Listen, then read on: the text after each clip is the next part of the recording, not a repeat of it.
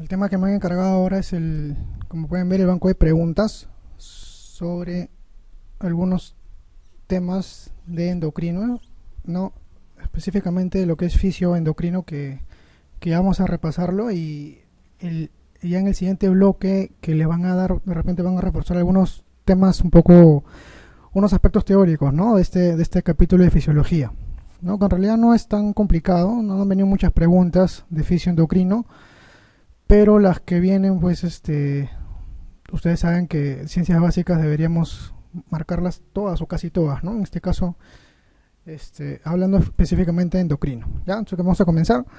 La pregunta número 1 nos dice: las siguientes son hormonas secretadas por la hipófisis, excepto nos ponen, ¿no?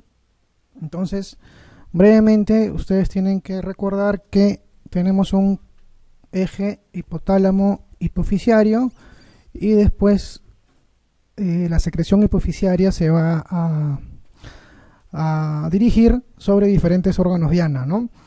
Todo comienza en el hipotálamo, posteriormente por circulación portal circulación portal, me refiero que hay una circulación entre glándula y glándula, ¿no? La circulación portal va procedente de la arteria carótida interna y el polígono de Willis, en este sentido entre hipotálamo e hipófisis, y se van a secretar algunas hormonas, ya sea en la hipófisis anterior o en la hipófisis posterior, también conocida como neurohipófisis, ¿ya? Entonces tenemos una hipófisis anterior y una hipófisis posterior. La posterior es la neurohipófisis.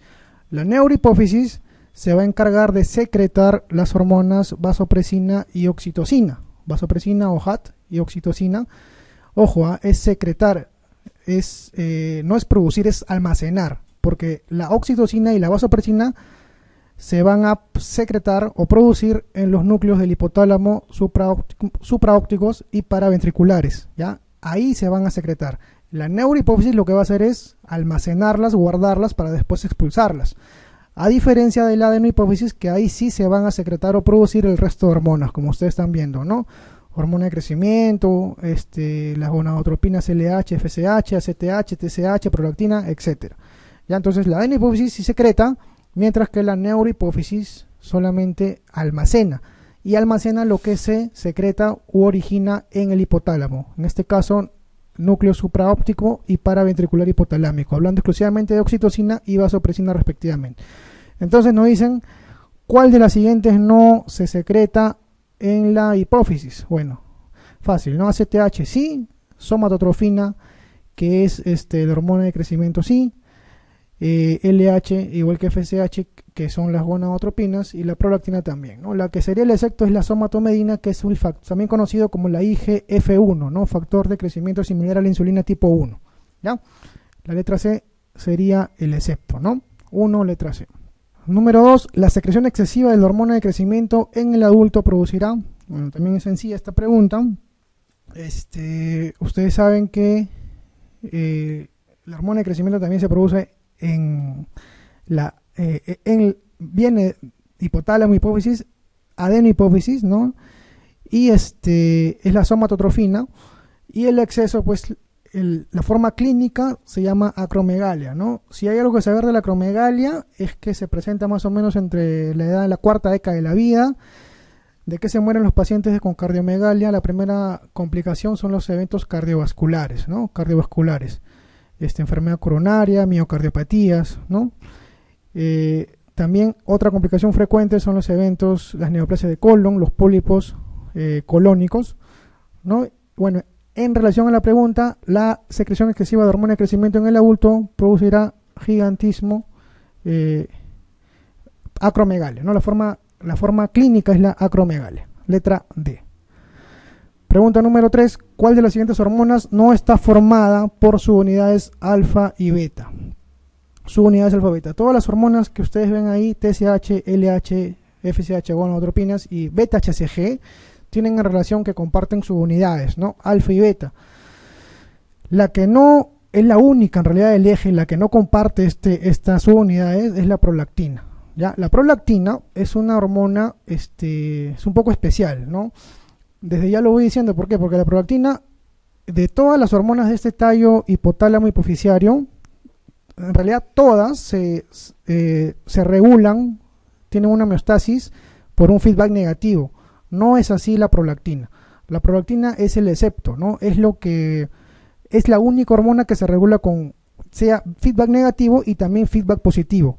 ¿Por qué? Acá lo pueden ver, por ejemplo, ¿no? La prolactina se produce en la adenohipófisis y es estimulada directamente por el hipotálamo por la TRH, ¿no? Por la misma que estimula la TSH, la TRH hipotalámica estimula la producción de prolactina a nivel hipofisiario y es inhibida por la dopamina. Su factor inhibidor de la prolactina es la dopamina. Su factor excitador o productor es la TRH y la inhibitoria es la dopamina, ¿ya?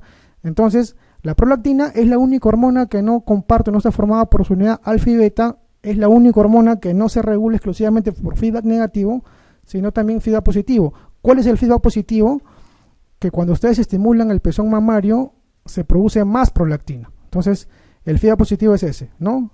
Estímulo del pezón mamario estimula más prolactina a nivel hipotalámico para producirlo a nivel hipofisiario, ¿no? El resto de hormonas exclusivamente tienen producción feedback negativo, ¿no? Entonces la prolactina en este sentido es el excepto por la pregunta sobre alfa y beta, y también desde ya le voy diciendo es la única que presenta feedback positivo, ¿no?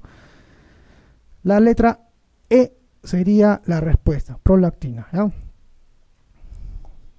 Pregunta 4. ¿Cuál de las siguientes sustancias es la encargada de transportar hormonas neurohipofisiarias desde el hipotálamo hasta la hipófisis? ¿Cuál es la hormona encargada, no? Bueno, nos dice el transportador. ¿Cómo se llama el transportador?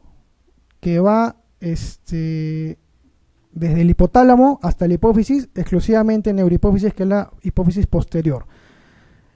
Bueno, es una pregunta de concepto. Ustedes saben que la secreción empieza a nivel hipotalámico y va desde el hipotálamo a la hipófisis un conducto que se llama tallo hipofisiario, ¿no? Entonces, ese tallo hipofisiario es, las hormonas son transportadas de hipotálamo a hipófisis. Su nombre es la neurofisina, ¿ya? Neurofisina. Exclusivamente es por el tallo hipofisiario. Desde el hipotálamo a la hipófisis, el conducto donde van las hormonas se llama tallo hipofisiario y es transportada por la neurofisina. Letra A.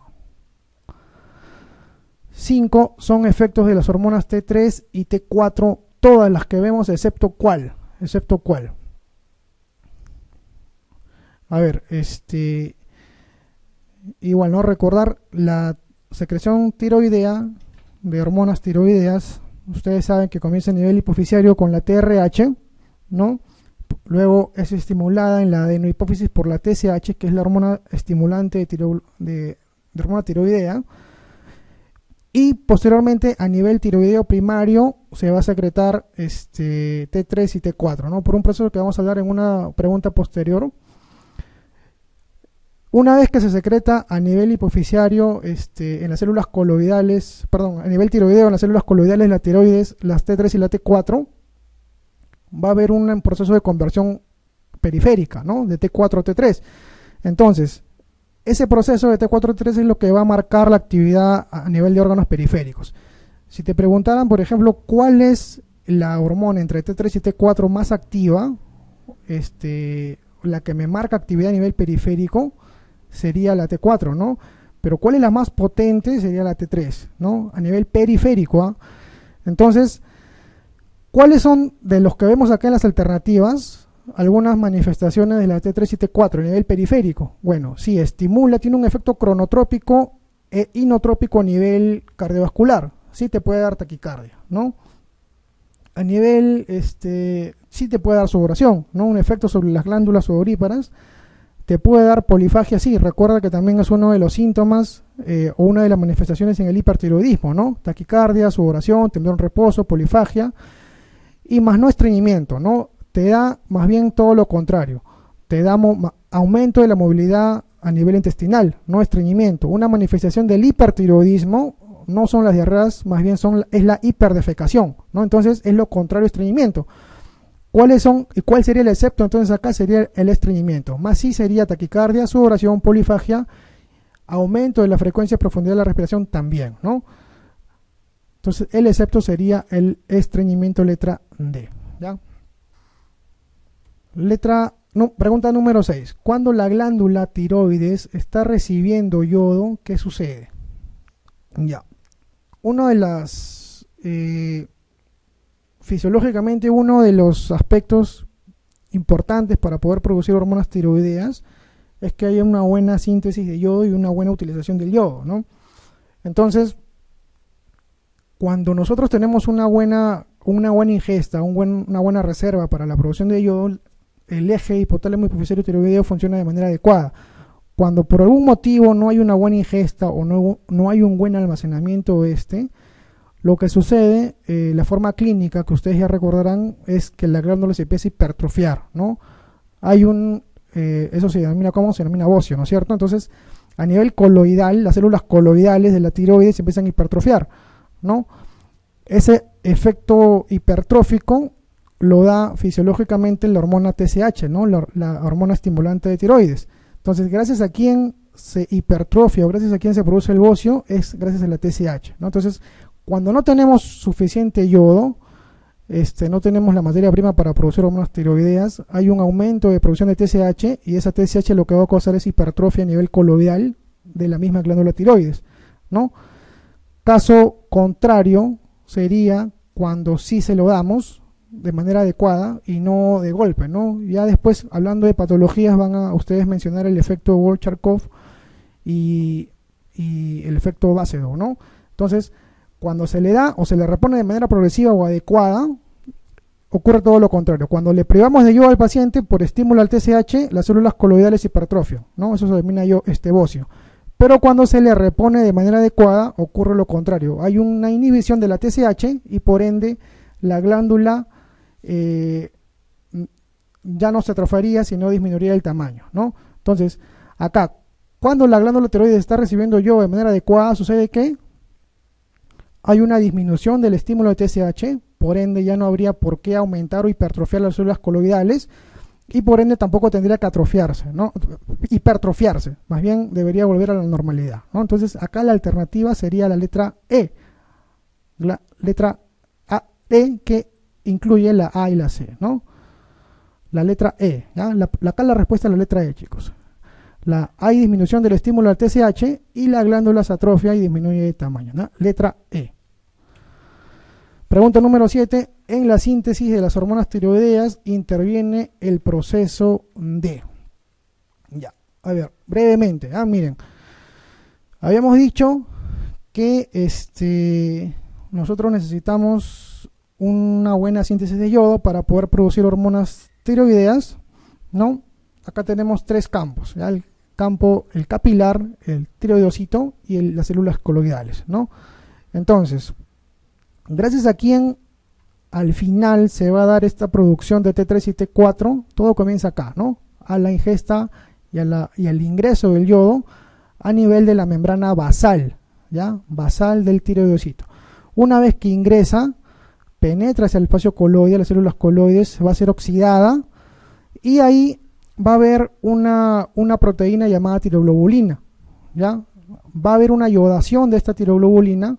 Posteriormente van a producirse o van a involucrarse dos proteínas más, es el MIT y el DIT.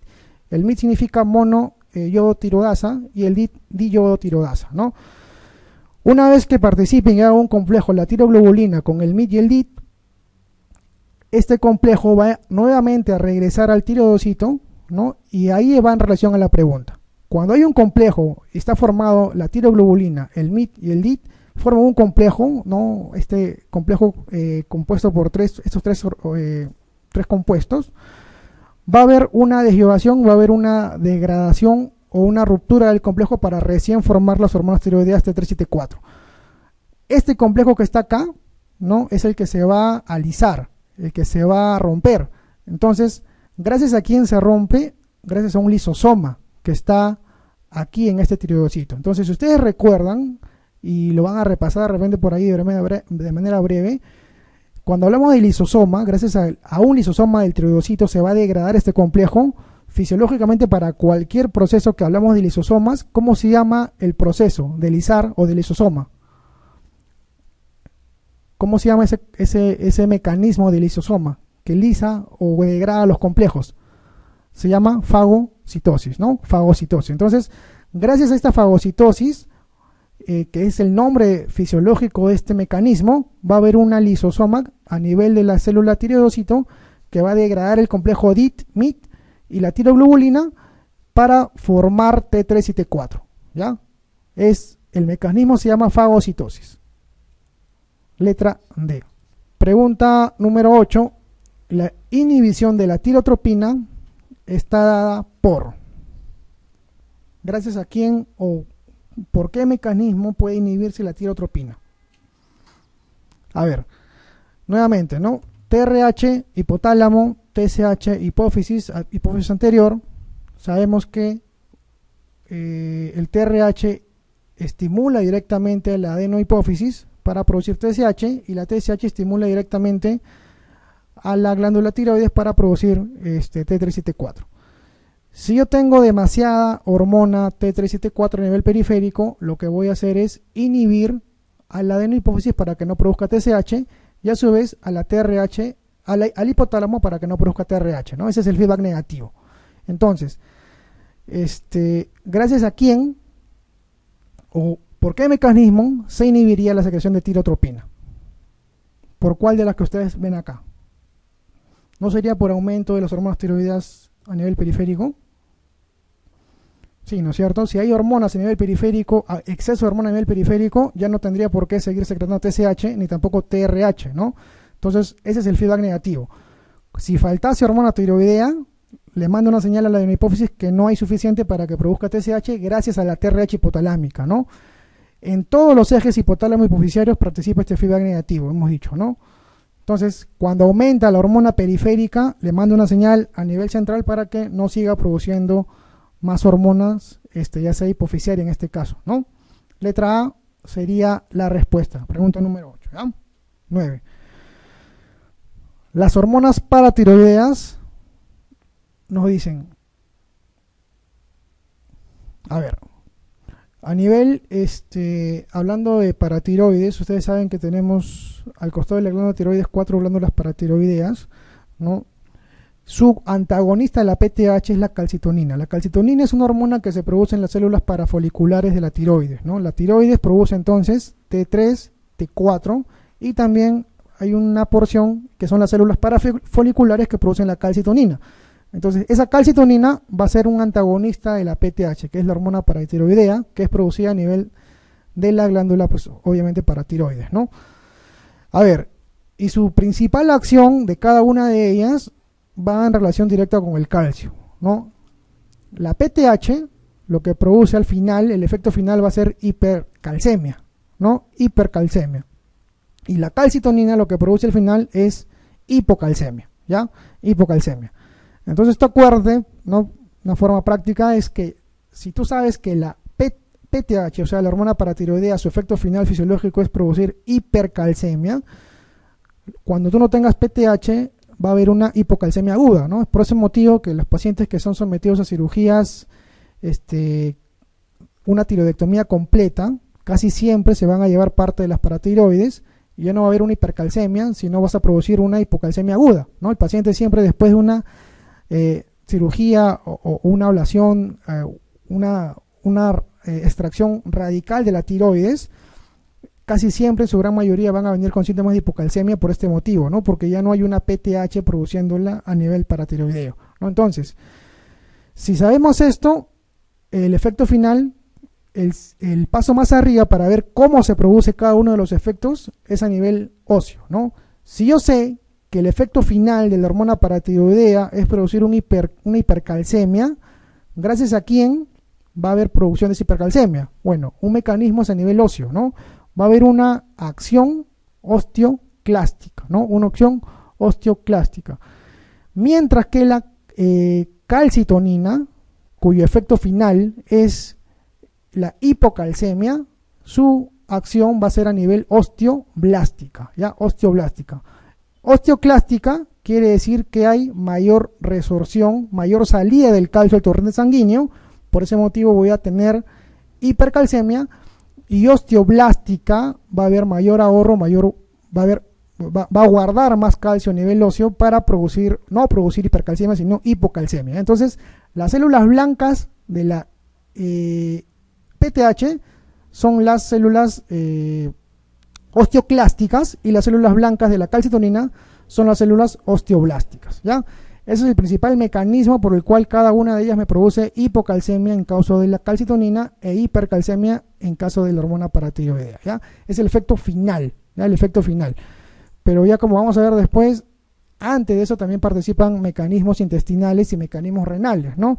Recordemos que la hormona paratiroidea también participa en la conversión de la 1,25-hidroxi ergocalciferol, ¿no? Y también en la reabsorción ósea del calcio, ¿no? Entonces, pero a nivel final es esto, ¿no? Lo que tenemos que llevarnos: calcitonina, hipocalcemia; PTH, hipercalcemia. Calcitonina, células osteoblásticas; PTH, células osteoclásticas, ¿ya?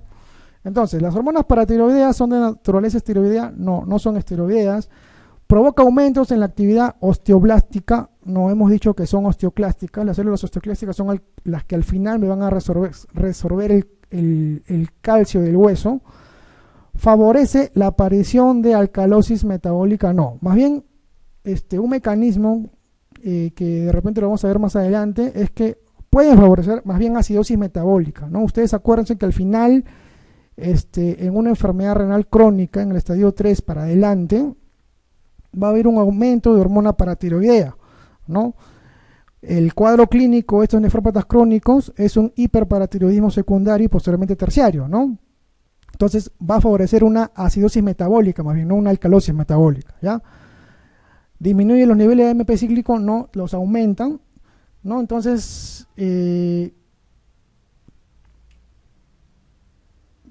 ninguna de las alternativas acá se acomodarían, ¿no? A la PTH, ¿no? Yo creo que la respuesta sería sí, ninguna de las anteriores, ¿no?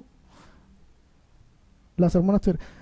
La letra B debería decir osteoclástica, más bien, ¿no? Es osteoblástica. Letra E es la alternativa correcta, chicos, ¿ya? Pregunta número 10. ¿La PTH o la paratormona estimula la actividad osteoclástica? Bueno, de frente sabemos que sí, ¿no? Es lo que más debemos llevarnos del gráfico anterior, sí. Aumenta los niveles de calcio sérico también, gracias a la acción osteoclástica, aumenta la resorción ósea y hay mayor calcio a nivel sanguíneo, sí, es verdad. Se libera cuando hay aumento de fosfato en plasma, sí, también. Por ende, produce una regulación de botar el fosfato por la orina, aumenta la fosfaturia, ¿no? Entonces acá las tres respuestas serían correctas, ¿ya? A, B y C. Todas las anteriores sería correcta, ¿no? Células osteoclásticas, por ende aumenta la calcemia en sangre, y también hay una mayor síntesis de PTH cuando hay fosfato en plasma, para que lo elimine en forma de orina, ¿no? Fosfaturia, ¿ya? Letra E es la respuesta a la pregunta número 10. 11. Los efectos de la hormona paratiroidea se lleva a cabo en, nos dice. Ya. Sabemos que el efecto final es hipercalcemia, ¿no es cierto? Y el efecto importante a nivel óseo son las células osteoclásticas, ¿ya? Células osteoclásticas. Gracias a las células osteoclásticas va a aumentar la resorción ósea y por ende va a haber mayor salida de calcio a nivel torrente sanguíneo, ¿no? Ese es un mecanismo. Pero otro mecanismo importante es a nivel de las células tubulares renales, ¿no? Células de epitelio renal, ¿ya? Va a haber una mayor reabsorción tubular de calcio, y al haber una reabsorción mayor de calcio a nivel renal va a haber una mayor calcemia también, ¿cierto? Otro mecanismo es que va a haber una mayor reabsorción intestinal de calcio, ¿no? Entonces son tres puntos blancos por lo cual la PTH me puede aumentar la calcemia, ¿no? Puede aumentar el calcio en sangre. El más importante y el más preguntado es a nivel óseo, los osteoclastos, ¿no? Por mayor resorción ósea. Otro punto importante es a nivel tubular, aumenta la reabsorción intestinal de calcio, y otro punto que es un poco menos importante porque no es en menos cantidad, es la reabsorción intestinal del calcio, ¿ya? Son tres sitios blancos.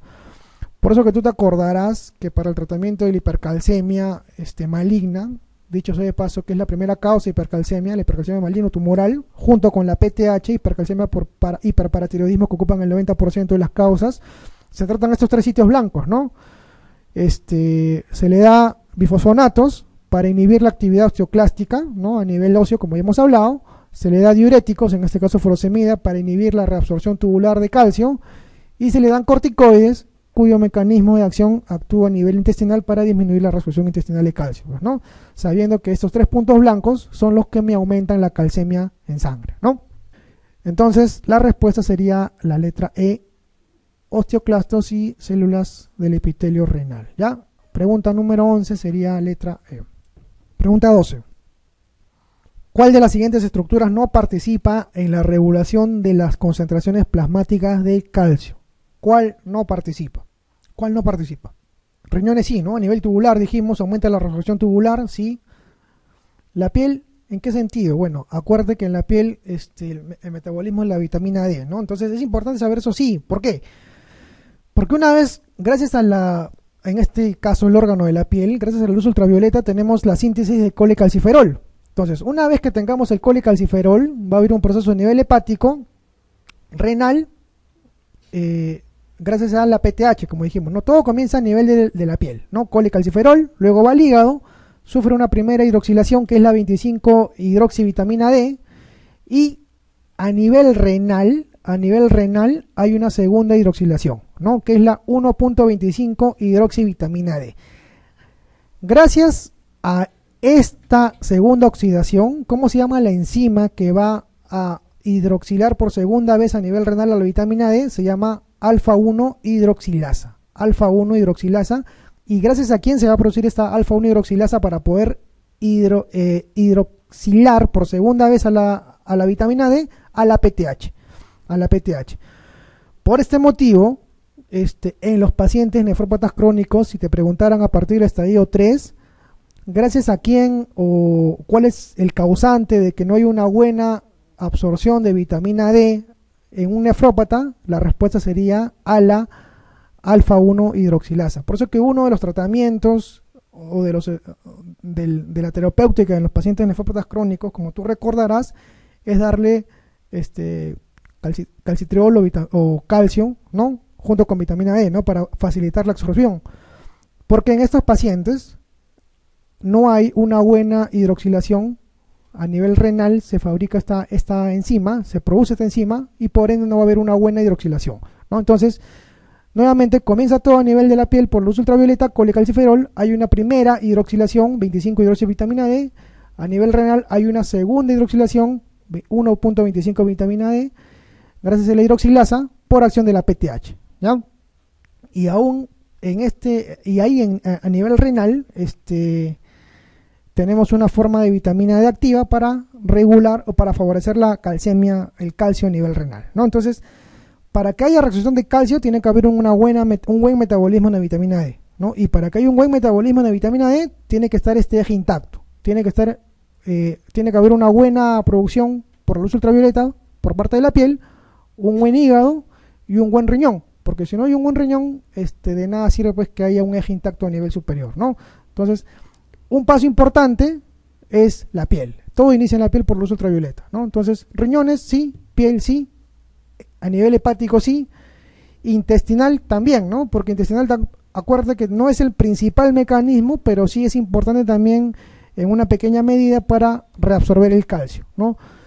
No entraría a tallar los pulmones, ¿no? No tendría que ver el órgano pulmón como tal para hablar de reabsorción de calcio en caso de hiper o hipocalcemia, ¿no? El excepto sería letra E, pulmones, ¿ya?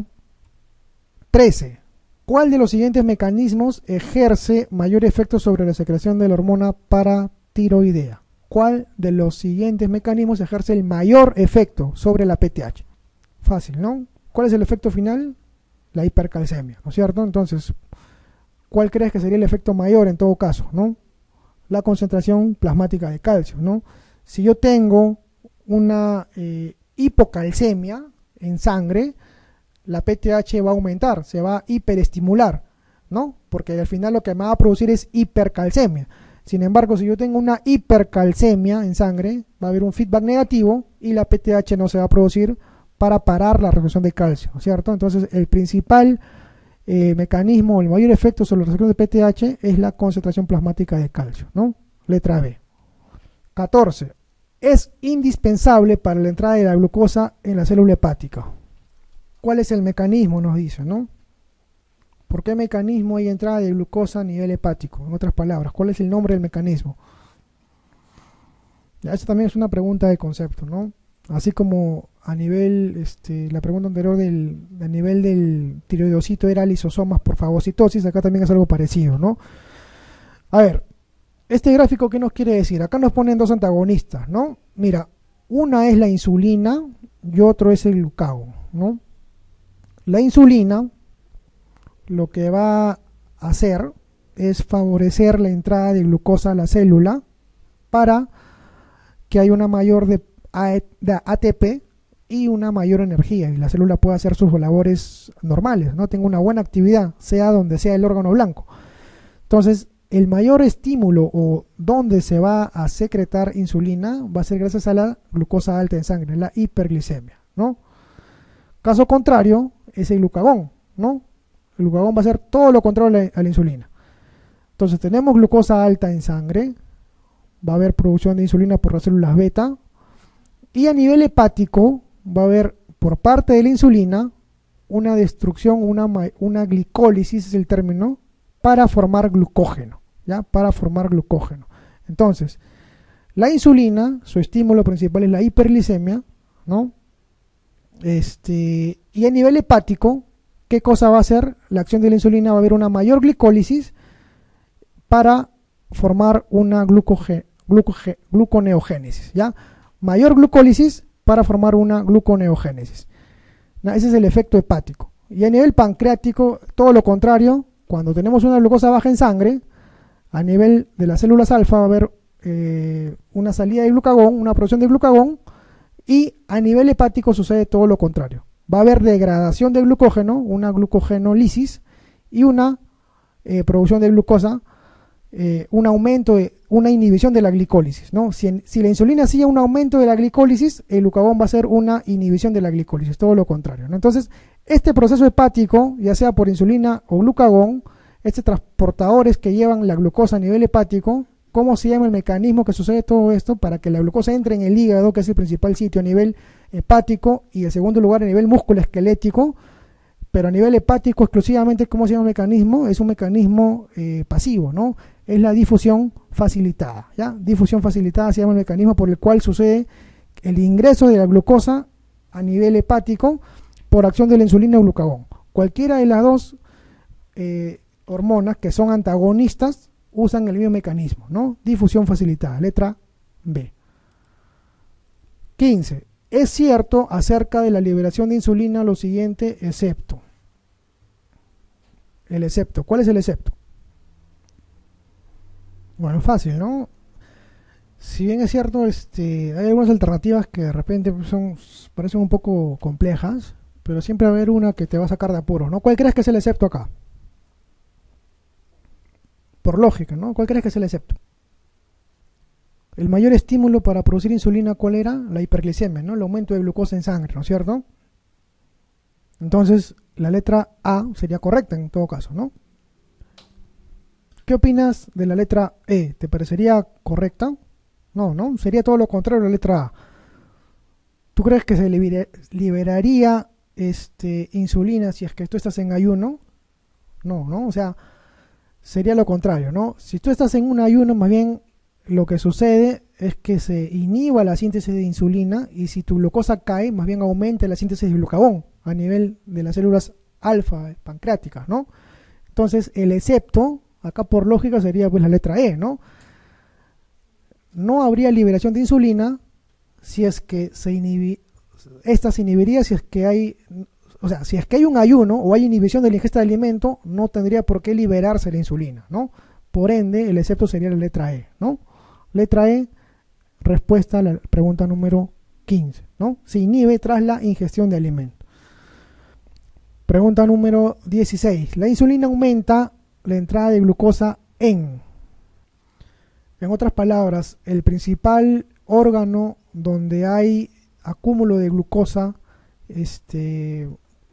por difusión facilitada, dijimos que es a nivel hepático, ¿no? Y el segundo órgano es a nivel músculo-esquelético, ¿ya?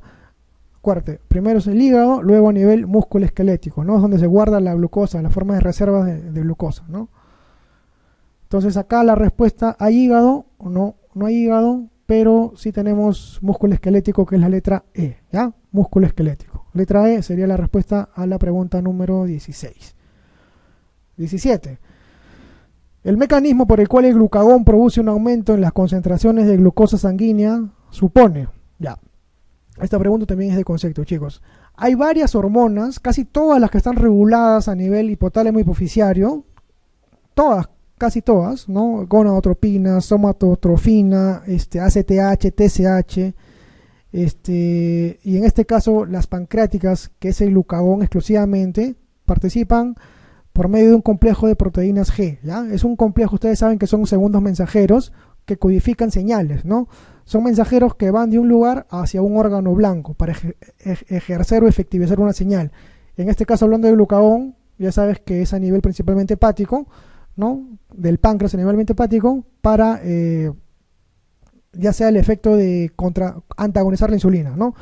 Pero casi todas las hormonas a nivel hipotálamo hipoficiario usan un segundo mensajero a nivel de proteínas G, ¿ya? Activación de proteínas G dentro de las células blancas. En este caso el glucagón también participa de este segundo mensajero de proteínas G, ¿ya? La respuesta acá sería la letra C. Letra C. 18. La ACTH provoca secreción de la ACTH, ¿no? Hipotálamo, hipófisis, ACTH se fabrica a nivel de la adenohipófisis, ¿no? Adenocorticotropa, y posteriormente va a haber un estímulo hacia la glándula suprarrenal, ¿no? Entonces, la ACTH a nivel hipofisiario va a provocar la secreción de ¿quién? A nivel suprarrenal. ¿Quién de lo que está acá? Ahora acuérdate también que a nivel de la glándula suprarrenal, específicamente hablando de la corteza suprarrenal, tenemos tres capas, ¿no? La capa fascicular, la capa glomerular y la capa reticular, ¿no? La capa fascicular es la que me va a dar producción de los corticoides, ¿no? La capa reticular es la que me da producción de andrógenos, y la capa glomerular es la que me da producción de los mineralocorticoides, en este caso la aldosterona, ¿no? O sea, son tres subdivisiones a nivel de la capa, tres capas a nivel de la corteza suprarrenal, ¿no? Entonces la ACTH, de las alternativas que nos dan, su principal acción es a nivel suprarrenal sobre la capa de la corteza suprarrenal, la capa fascicular. Lo que me va a provocar es aumento de cortisol, ¿ya? Las patologías, ¿no? Esto es lo normal, ¿no? Pero lo anormal, lo patológico, acuérdate que hay un tumor secretor de CTH a nivel central, que puede ser a nivel central o puede ser a nivel ectópico, ¿no? Es el síndrome o la enfermedad de Cushing, ¿no? Que es un macroadenoma hipoficiario que me produce aumento de ACTH, ¿no? Si hay un aumento de ACTH, en este caso por enfermedad de Cushing, por un tumor hipoficiario, lo que va a haber son las manifestaciones de un síndrome de Cushing que todos sabemos, porque va a haber una estimulación aumentada de cortisol a nivel periférico suprarrenal, ¿no? Entonces la respuesta sería letra B, cortisol. Y caso contrario sería la insuficiencia suprarrenal, ¿no? Podemos tener una insuficiencia suprarrenal primaria, que es a nivel de la glándula suprarrenal, secundaria a nivel hipofisiario, o terciaria a nivel hipotalámico, ¿no? A nivel hipotalámico, ¿no? Ya que estamos acá lo podemos mencionar, ¿no? Ya que lo van a dar más adelante también. Si tenemos una insuficiencia suprarrenal primaria, ¿cuál es la primera causa? La tuberculosis en nuestro medio, y para otros medios la adrenalitis autoinmune, ¿no? Que destruye las células fasciculares y no va a haber una buena producción de cortisol, ¿no? O también una nivel hipofisiario, ¿no? Tenemos algunos ejemplos. El ejemplo más clásico es el síndrome de silla turca vacía, ¿no? La hipófisis, acuérdate que se aloja en un huesito que se llama silla turca, que pertenece al esfenoides, ¿no? Y al haber una disminución del tamaño de la glándula hipofisiaria, te va a dar un síndrome de silla turca vacía. Eso me puede causar, hablando de este eje, una insuficiencia suprarrenal secundaria. Y una causa de insuficiencia suprarrenal terciaria, o sea, hablando de hipotálamo, ¿cuál es? Es lo que todos hemos visto en algún momento, ¿no? Que uno le da corticoterapia crónica a un paciente y de un momento a otro se la corta, ¿no? Esos síndromes de Cushing iatrogénicos que se lo damos por alguna enfermedad y lo cortamos bruscamente. Cuando suprimimos el eje, al hacer esa supresión estamos causándole una insuficiencia suprarrenal terciaria o hipotalámica, ¿no? Entonces este eje nos ayuda un poco a repasar esas patologías, ¿ya? Entonces la pregunta en sí dice, la ACTH provoca la secreción de cortisol, ¿ya? Cortisol. 19. El cortisol provoca bocio. No provoca bocio, ¿no? El bocio es provocado por la TSH, ¿no? Por aumento o hiperestimulación de TSH a nivel de las células coloidales, va a haber una hipertrofia, va a haber un bocio notable, ¿no? Una hipertrofia de la glándula tiroides. Hiperpigmentación, no habrá hiperpigmentación. Más bien, el déficit primario de cortisol, ¿no? En el caso de la enfermedad de Addison, me puede causar hiperpigmentación, sí, ¿no? Pero no directamente por el cortisol, sino también hay una hormona que se llama la melanotropina, ¿no? Pero es en el caso de deficiencia de cortisol, ¿ya? No te produce hiperpigmentación. Letra C, aumento de masa muscular por depósito de proteínas, no, tampoco. Todo lo contrario, no va a haber depósito de proteínas, el cortisol no provoca eso. Va a haber una disminución de masa muscular más bien. Efecto inflamatorio, no, hay un efecto antiinflamatorio fisiológico, ¿no? El cortisol es un efecto antiinflamatorio. Lo que sí te provoca es hiperglicemias, ¿no? Hiperglicemias. Recuerda que también es un efecto, pues, del síndrome de Cushing, la hiperglicemia o la diabetes, lo que al final te va a producir el síndrome de Cushing tras una producción exógena o endógena de cortisol exagerada, ¿no? Un efecto adverso es la hiperglicemia, ¿no? Entonces, la alternativa correcta sería la letra A, cortisol provoca hiperglicemia, letra A. Pregunta número 20. La porción de la glándula suprarrenal encargada de la producción de aldosterona, ¿cómo se llama la capita? Glomerular, ¿no? Glomerular, ¿ya? La zona fascicular es los corticoides propiamente dichos, ¿ya? La zona reticular son los andrógenos y la zona glomerular nos da los mineralocorticoides, ¿ya? Mineralocorticoides. En este caso aldosterona, ¿no? El estímulo de la aldosterona, o sea, si bien es cierto, estas tres capas están en la corteza suprarrenal, pero el efecto más potente o más poderoso va a ser a nivel de la zona fascicular, de la capa fascicular, ¿ya? Los mineralocorticoides, que es la capa glomerular o la zona glomerular, va a ser casi independiente de ACTH, no se va a regular por la ACTH. La aldosterona, su estímulo principal van a ser dos motivos, ¿no? O dos estímulos. Uno es la concentración de potasio alta, la hipercalemia, y otro va a ser la hipovolemia o la hipotensión arterial, ¿no? Esos dos estímulos son los efectos que me van a producir, o son los estímulos que me van a causar producción de aldosterona a nivel de la zona glomerular, ¿ya? Sin embargo, la zona fascicular, que está también dentro de la corteza suprarrenal, sí es muy potentemente estimulada por la ACTH hipoficiaria, ¿ya? Entonces, es importante saber eso. ¿Por qué? Porque la aldosterona, acuerde que participa en el eje renina-angiotensina-aldosterona, ¿no? Y ese eje aparece como primer estímulo cuando el paciente tiene una presión arterial baja o una hipovolemia importante y cuando hay una hiperproducción de una hipercalemia, ¿no? Entonces, el estímulo para producir aldosterona son dos: hipotensión arterial o hipovolemia y la hipercalemia, ¿ya? Mientras que, por ejemplo, el estímulo para producir corticoides o glucocorticoides es una producción elevada de ACTH, ¿ya? ACTH. A nivel glomerular no sucede eso, ¿no? Es independiente esta capa del ACTH, ¿ya? Entonces, la respuesta acá sería la letra C, ¿no? Zona glomerular o glomerulosa, ¿ya? Pregunta número 21. La menstruación es provocada por. Acuérdate que tenemos para hablar del ciclo menstrual, desde el día 1, es el día que comienza, ¿no?, la menstruación, tenemos dos etapas, ¿no? Una es la etapa proliferativa y otra es la etapa secretora, ¿no? La etapa proliferativa es donde los óvulos van a madurar, el endometrio se va a engrosar, ¿no? Se va a preparar para una futura o probable gestación, ¿no?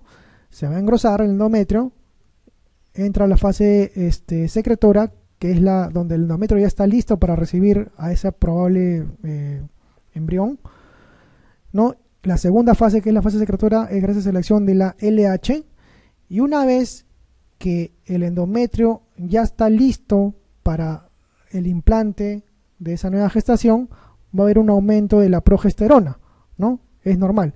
Primero va a haber aumento de estradiol, FSH, LH, y al último va a haber un aumento de la progesterona, ¿no? Recuerde que la progesterona es la hormona de la gestación, ¿no? Es la que también va a preparar a la gestación a nivel del útero, ¿no? Entonces, cuando ya casi acabando la segunda fase secretora, no se produce la gestación, la progesterona va a empezar a caer progresivamente en la segunda, acabando la segunda fase, no la secretora, y el término o la caída de esta hormona progesterona, al no haber un implante a nivel endometrial, es lo que va a causar el primer día de menstruación, ¿no? Entonces, gracias a quien teóricamente se produce la menstruación, a la caída de la hormona progesterona, ¿no? Progesterona porque no hay una implantación a nivel endometrial, ¿no? Hay un aumento de estradiol, FSH, LH, posteriormente progesterona, y cuando no hay una implantación a nivel endometrial, o sea, cuando no está gestando la mujer, va a haber una caída de progesterona, y es lo que va a marcar el día 1 de la menstruación, ¿ya? Entonces, gracias a quien se produce la menstruación, a la disminución o a la caída de los niveles de progesterona, ¿ya? Progesterona, letra A. El efecto de la testosterona, ese efecto de la testosterona, ¿cuál de los siguientes? ¿Cuál de los siguientes? ¿Cuál de las siguientes será un efecto? ¿Cuál creen que es la letra verdadera en esta pregunta? ¿Provoca aparición del monte de Venus? No, no creo que sea, es la hormona sexual masculina, ¿no? La letra E no creo que sea la respuesta. Letra D, retarda el cierre de las epífisis, no. Más bien cuando aumenta su secreción de testosterona, hay un cierre precoz de las epífisis, más bien, ¿no? Ya se retarda o hay una menor tasa de crecimiento en el adolescente. Letra C, causa alopecia. Bueno, sí es verdad, pero no lo hace la testosterona directamente, ¿no? Es un efecto, sí, pero no es un efecto directo, es un efecto indirecto. Acuérdate que la testosterona tiene un segundo precursor, ¿no? Un segundo paso, que es la dihidrotestosterona, ¿no? Una dihidrotestosterona, hay una producción de testosterona a dihidrotestosterona gracias a una enzima que es la 5-alfa reductasa, ¿no? Esa 5-alfa reductasa convierte la testosterona a DHT, dihidrotestosterona.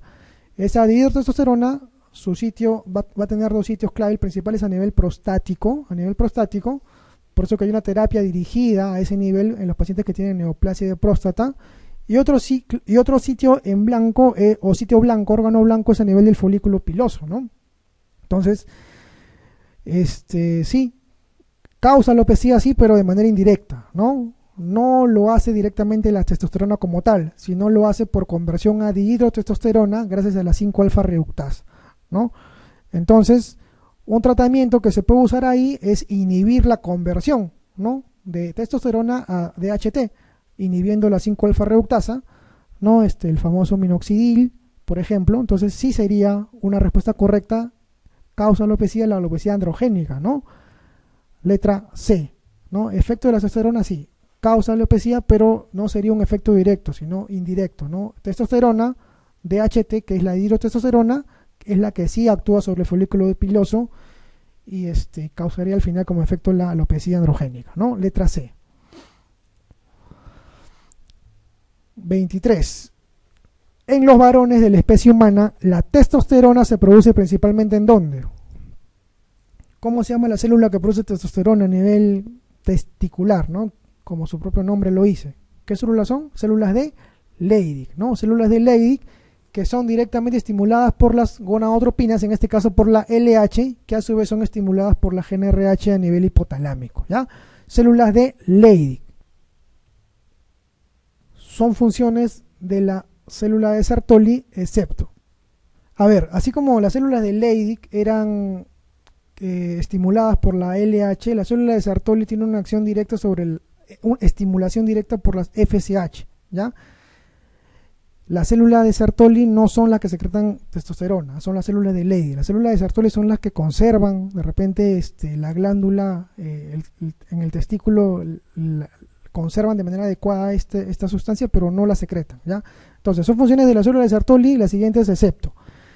Establecen la barrera hematotesticular, proporcionan nutrimentos a los espermatozoides en desarrollo, sí. Secretan inhibina, sí.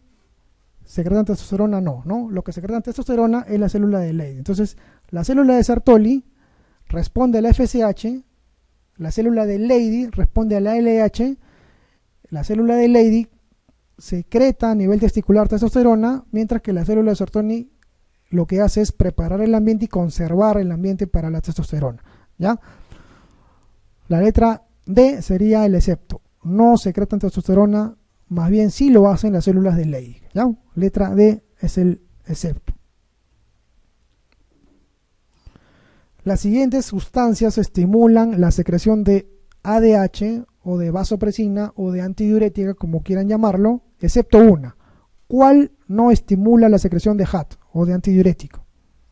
Acuérdate que lo que hace la vasopresina es una mayor resorción de agua, ¿no? Antidiurética, antidiuresis, va a impedir que haya diuresis, ¿no? Va a inhibir en cierta forma la diuresis para que no haya pérdida del volumen por la orina, ¿no? Entonces, ¿cuál de las siguientes no sería una de las sustancias que estimule la HAT o la antidiurética? ¿Qué opinan del etanol? ¿Ustedes creen que, o sea, eso se ve, ¿no? Cuando una persona consume etanol o alguna bebida alcohólica, lo que hace más bien es inhibir a la antidiurética, ¿no?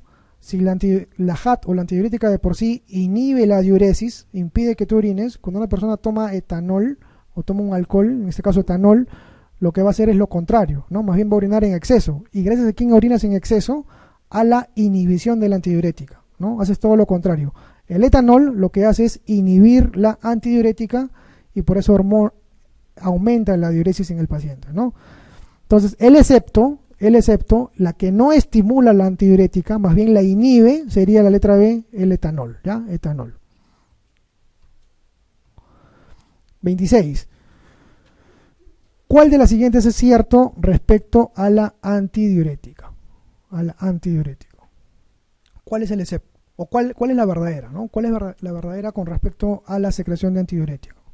A ver, hemos dicho que vamos a poner un ejemplo para que se pueda entender esto más fácil, ¿ya? Por ejemplo, cuando nosotros tenemos un paciente, pongamos un ejemplo clínico, tenemos un paciente que viene por un cuadro de hipovolemia, un cuadro de deshidratación, sea cual sea la causa, o sea una hemorragia activa, sea una pérdida digestiva, o sea una enfermedad que me secuestre volumen en un tercer espacio, tenemos tres respuestas compensadoras a nivel fisiológico, ¿ya? La primera respuesta, cuando un paciente tiene una hipovolemia o una pérdida de volumen por el motivo que sea, es a nivel simpático, ¿no? A nivel simpático es la primera respuesta fisiológica. Lo que va a pasar es que el corazón va a bombear más sangre, las arterias van a tratar de contraerse para secuestrar volumen, ¿no? Y si es que con esa respuesta no es suficiente, va a haber una segunda respuesta fisiológica, es la activación del eje renina-angiotensina-aldosterona, ¿no? Acuérdate que la renina, la angiotensina son potentes vasoconstrictores, ¿no? Entonces, y van a aumentar la reabsorción renal de agua, ¿no? Y de sodio. Entonces, la primera respuesta ante una hipovolemia es la respuesta simpática, la segunda respuesta es una activación del eje renina-angiotensina-aldosterona, y la tercera respuesta, que es la menos potente, pero es la que al final se va a dar, es el aumento de la secreción de la hormona antidiurética, ¿no? Para tratar de guardar volumen y que la poca volemia que tenga no se le vaya en la orina, pues, ¿no? Entonces, son tres respuestas ante la hipovolemia de un paciente. Primero, la respuesta simpática, segundo, la respuesta del sistema renina-angiotensina-aldosterona, y tercer componente, hablando de hipovolemia, es el estímulo de la hormona antidiurética, ¿ya? Acuerde que la hormona antidiurética se produce a nivel hipotalámico, ¿no? Como lo dijimos al principio, a nivel del núcleo supraóptico y paraventricular, al igual que la oxitocina, y se almacena a nivel hipofisiario, a nivel posterior de la hipófisis, ¿no? Una vez que haya una hipovolemia, se va a, por circulación portal, se va a secretar o se va a liberar de la neurohipófisis, en este caso la antidiurética, ¿ya? Entonces, ¿cuál es el primer mecanismo, el primer estímulo para que se produzca liberación de la antidiurética? También sería una disminución del volumen sanguíneo en sangre, ¿ya? Entonces, ¿cuál de los siguientes es cierto respecto a la HAT? Sería la letra E, ¿no? Una disminución en el volumen sanguíneo, en la volemia, a nivel, una volemia, ¿no? Ante una hipovolemia habría un mayor estímulo de la HAT o liberación por parte de la neurohipófisis, ¿ya? 27. Se denomina a una parte del hipotálamo donde las hormonas hipofisiotrópicas segregadas por este son liberadas en el lecho capilar portal para ser transportadas a nivel del tallo pituitario, ¿no? Al lóbulo anterior de la hipófisis. A ver, ¿cuál es la estructura o cuál es la parte en el hipotálamo donde las hormonas van a ser liberadas del hipotálamo para ser mandadas a la hipófisis, ¿no? Eso es lo que nos quiere decir la pregunta, ¿no? ¿Cómo se llama esa estructura por el cual pasan las hormonas a nivel hipotalámico para ir después a la hipófisis, ¿no? La estructura anatómica o histológica, ¿no? En este caso anatómica, para que haya el traspaso del hipotálamo a la hipófisis. Ya, si bien es cierto, sabemos y dijimos que desde el hipotálamo hacia la hipófisis se llama el tallo pituitario, ¿no? Pero dentro del hipotálamo, antes que salga del tallo pituitario, dentro del hipotálamo hay una estructura, ¿no? Que se llama eminencia media, ¿no? Entonces la estructura anatómica por donde van a transcurrir esas hormonas para salir del hipotálamo por el tallo pituitario e ir a la hipófisis se llama eminencia media, ¿ya? Letra C. 28. No recibe un control hipofisiario directo. No recibe un control directo hipofisiario. ¿Cuál de las que vemos acá? Testosterona, sí, ¿no? Testosterona, acuerda que gracias a la LH hipofisiaria de la adenohipófisis va a estimular las células de Leydig y va a producir testosterona a nivel testicular, ¿no? Tiroxina, también, ¿no? T4. Gracias a la TSH hipofisiaria va a estimular la tiroides y va a producir T4 y T3 también. Somatomedina junto con la somatotrofina, gracias a la adenohipófisis por la hormona de crecimiento, sí, también va a ser estimulada, ¿no? Cortisol también, ¿no? ACTH a nivel suprarrenal, capa fascicular, va a producir cortisol. La PTH no. La PTH no. Su estímulo directo de la PTH, ¿cuál era? La concentración de calcio, ¿no? Calcio. Entonces, si tenemos una hipocalcemia, va a haber una mayor producción de PTH para llevarnos a la hipercalcemia. Caso contrario, si tuviéramos una hipercalcemia, va a haber una inhibición de la PTH y una producción de la calcitonina. Entonces, ¿cuál no recibe un control hipofisiario directo? De las que están acá es la PTH. Si tuviera, por ejemplo, la aldosterona en las alternativas, también sería una alternativa para marcar, ¿no? La aldosterona también es una hormona independiente, ¿no? En este caso de la hipófisis, ¿no? Entonces la respuesta acá sería letra A, PTH. 29. La somatostatina tiene acción inhibitoria sobre lo siguiente. Somatostatina inhibe casi todo, chicos, ¿ya? Inhibe Acuerda que la somatostatina se produce a nivel de las células delta del páncreas, ¿no? Inhibe todo, inhibe la hormona de crecimiento, inhibe la TSH, inhibe las gonadotropinas FSH-LH, el flujo esplácnico también. Entonces en esta alternativa sería la letra E, inhibe de las que están acá todas, ¿no? Todas las anteriores, somatostatina. es una neurohormona. De las que están acá, ¿cuál es la neurohormona? La antidiurética o la HAT, y también la vasopresina, ¿no? No está vasopresina, está antidiurética, marcamos antidiurética, ¿no? Neurohormona, ¿por qué? Porque se produce en la neurohipófisis, en la zona posterior de la hipófisis. No se produce, se almacena. Se produce a nivel hipotalámico, dijimos, en el núcleo óptico y supraventricular. Se almacena en la neurohipófisis, ¿ya? Letra B sería la respuesta antidiurética. 31. Cuando se produce lesión hipotalámica hipoficiaria, ¿cuál es la hormona hipofisiaria que aumenta? Esta pregunta es interesante. Cuando hay una lesión, ya sea en el hipotálamo o en la hipófisis, va a haber una secuencia, primero laboratorial y se va a evidenciar en la clínica, de las hormonas hipofisiarias, ¿ya?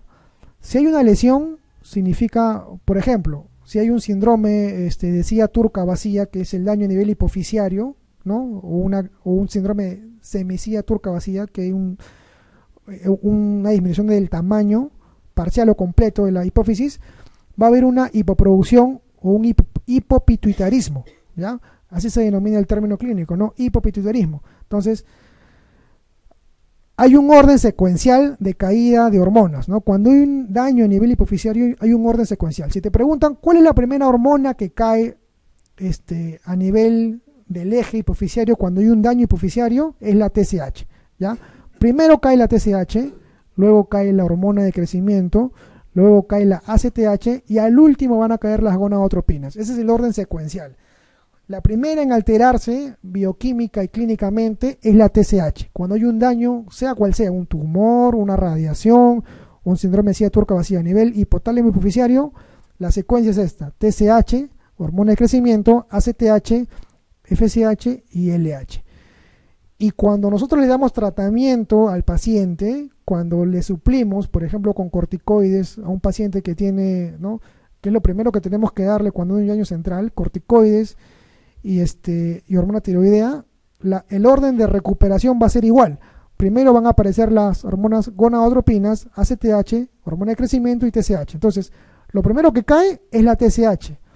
Lo último que cae es las gonadotropinas. Lo primero que se recupera con el tratamiento son las gonadotropinas y lo último que se recupera es la TSH. Ya ese es el orden secuencial.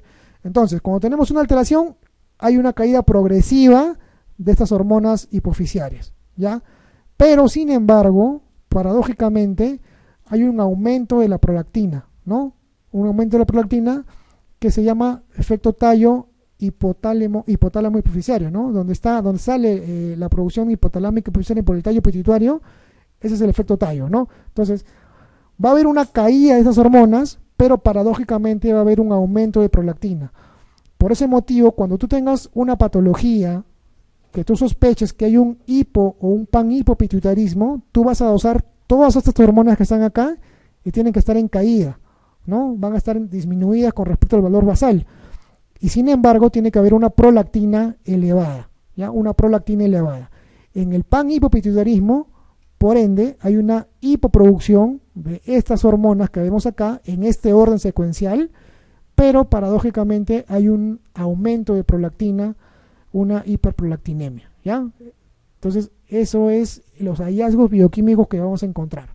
Entonces, ¿cuál es la hormona hipofisiaria que está aumentada? La prolactina. Ante una lesión hipotálamo hipofisiaria sería la prolactina. Aumento de prolactina, letra A. La prolactina es una hormona secretada por el hipotálamo, no secretada por la hipófisis, necesaria para el conducto de crecimiento ductal mamario, cuya secreción está controlada por un factor inhibidor hipotalámico, cuyos niveles plasmáticos no se alteran durante la gestación, idéntica al lactógeno placentario. A ver, ¿con cuál alternativa nos podemos quedar de esta pregunta? Dijimos que la prolactina es controlada por dos mecanismos, ¿no? Es el excepto. Dijimos el primer excepto es que la única hormona que no se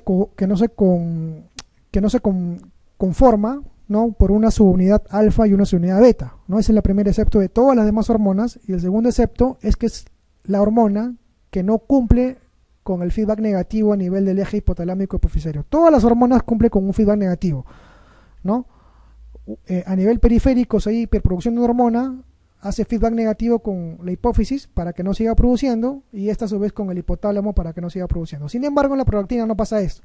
En la prolactina hay un feedback positivo, ¿no? Hay una producción de la hipófisis, pero si estimulamos en una mujer el pezón, ¿no? En el caso de una puérpera, va a haber un mayor aumento de prolactina. Eso se llama feedback positivo, ¿no? Es la única hormona que hace feedback positivo a nivel del eje hipotálamo hipoficiario. Y también tiene una peculiaridad que es directamente estimulada por la TRH y a su vez es inhibida por la dopamina, ¿no? Tanto la TRH como la dopamina estimulada e inhibida respectivamente son a nivel hipotalámica, ¿no? Entonces, creo que la respuesta acá que más adecua a la pregunta sería la letra C, ¿no? Cuya secreción está controlada por un factor inhibidor hipotalámico, ¿no? Que sería la dopamina. Es la única que tiene dos, ¿no? La TRH estimulante y la dopamina inhibitoria, ¿no? Entonces la prolactina tiene ciertas peculiaridades con respecto a las demás hormonas, ¿no? Acuerde que también otra peculiaridad es que es la única que aumenta en una lesión central, hipotálamo hipoficiaria. Todas las hormonas caen, pero la prolactina por efecto tallo es la única que aumenta, tiene una hiperprolactinemia, ¿no? Son varias peculiaridades de la prolactina con respecto a las demás hormonas hipoficiarias, ¿ya? 33. ¿Cuál de los siguientes puede considerarse como el factor liberador de prolactina? ¿Cuál era? El inhibidor es la dopamina hipotalámica, mientras que el estimulante es la TRH, ¿no es cierto? La TRH. La TRH hipotalámica, ¿no? Me va a producir más prolactina. Y a nivel periférico es a nivel de estímulo del pezón mamario, ¿no? A nivel central TRH, a nivel periférico estímulo del pezón mamario, ¿ya? La respuesta sería letra B. 34. Tiene un efecto inhibitorio sobre la secreción de hipersecreción que puede producir oligomenorrea o amenorrea. A ver, tiene un efecto inhibitorio sobre la secreción de hipersecreción que puede producir un oligomenorrea o amenorrea. Ya. A ver, lo que nos quiere decir acá esta pregunta es que también me parece que va en base a lo que hemos hablado anteriormente, ¿no? Otra peculiaridad, ¿no? Acuerde que nosotros cuando estamos ante una mujer, cuando tenemos una mujer puérpera o gestante, ¿no? Que ya está una puérpera, ¿no? Hay una hormona que ya hemos hablado en la pregunta anterior, que es la prolactina, que por estímulo mamario va a ser producida a nivel periférico para que la leche sea eyectada, sea producida y posteriormente eyectada, ¿no? Entonces, esta prolactina también tiene una peculiaridad, ¿no? Que me va a inhibir el ciclo menstrual de la mujer, ¿no? Por eso que una mujer puérpera, ¿no? Se dice que más o menos durante toda la estancia de la lactancia materna, esa mujer en teoría no debería menstruar, ¿no? Entonces, esta pregunta, según el enunciado que puedo entender acá, es que el efecto inhibitorio de una hormona me produce amenorrea o oligomenorrea, es en base a la prolactina, ¿no? Cuando la mujer puérpera está dando de lactar, hay un aumento de prolactina a nivel sérico, me va a inhibir el ciclo menstrual, ¿no? Durante todo el ciclo de lactancia, aproximadamente 6 meses, ¿no es cierto? Entonces, ese efecto inhibitorio sería gracias a la prolactina, ¿no? Prolactina. Letra E. 35. Los siguientes son efectos de la hormona de crecimiento excepto. La hormona de crecimiento sí estimula la síntesis de proteínas, ¿no? La HG, a nivel hipoficiario, que secreta a nivel hipoficiario, favorece el crecimiento del cartílago, obviamente, sí, ¿no? El cartílago antes o en la adolescencia, posteriormente cuando se cierran las epífisis, no. Y si sigue habiendo una producción de hormona de crecimiento, ya no tendría acción sobre el cartílago, sino sobre los demás órganos, sobre el hueso y las diferentes vísceras, ¿no? Pero sí, a nivel, en la adolescencia sí actúa sobre el cartílago de crecimiento, disminuye la lipólisis también, disminuye la sensibilidad a la insulina, O sea, en otras palabras, hay una resistencia a la insulina, ¿no? Los pacientes con acromegalia pueden hacer diabetes, por este motivo aumenta la resistencia a la insulina, ¿no? Lo que no tendría sentido es disminuir la creatinina, no tendría relación, ¿no? El excepto acá sería la letra E, disminuye la creatinina, ¿ya? Letra E sería el excepto. 36. En el panhipopituitarismo, que ustedes saben que es la alteración a nivel total de la pituitaria o la hipófisis, ¿no? Existe un déficit de secreción de todas, excepto una de las siguientes. Una de las siguientes. ¿Cuál sería? ¿Cuál creen que es? En el panhipopituitarismo, donde está todo el eje está alterado, ¿no? Habría una alteración de todas las hormonas que vemos acá, excepto de una. En otras palabras, te quiere decir cuál de las siguientes no es dependiente totalmente de la hipófisis como tal. Claro, sería la aldosterona, ¿no es cierto? La tiroxina sí, ¿no? ¿Por qué? Porque si no tenemos TSH hipofisiaria, no va a haber producción tiroidea de tiroxina. Si no tenemos LH hipofisiaria, no va a haber producción a nivel de células de Leydig de testosterona, ¿no? En el testículo. Igualmente estradiol, igualmente cortisol a nivel suprarrenal en la capa fascicular. Sin embargo, en la capa glomerular, como dijimos anteriormente, es una capa que produce mineralocorticoides, pero su estímulo directo no es la hipófisis, no es la ACTH, sino es la hipovolemia, la hipotensión y la hipercalemia, el aumento de calcio en sangre, ¿ya?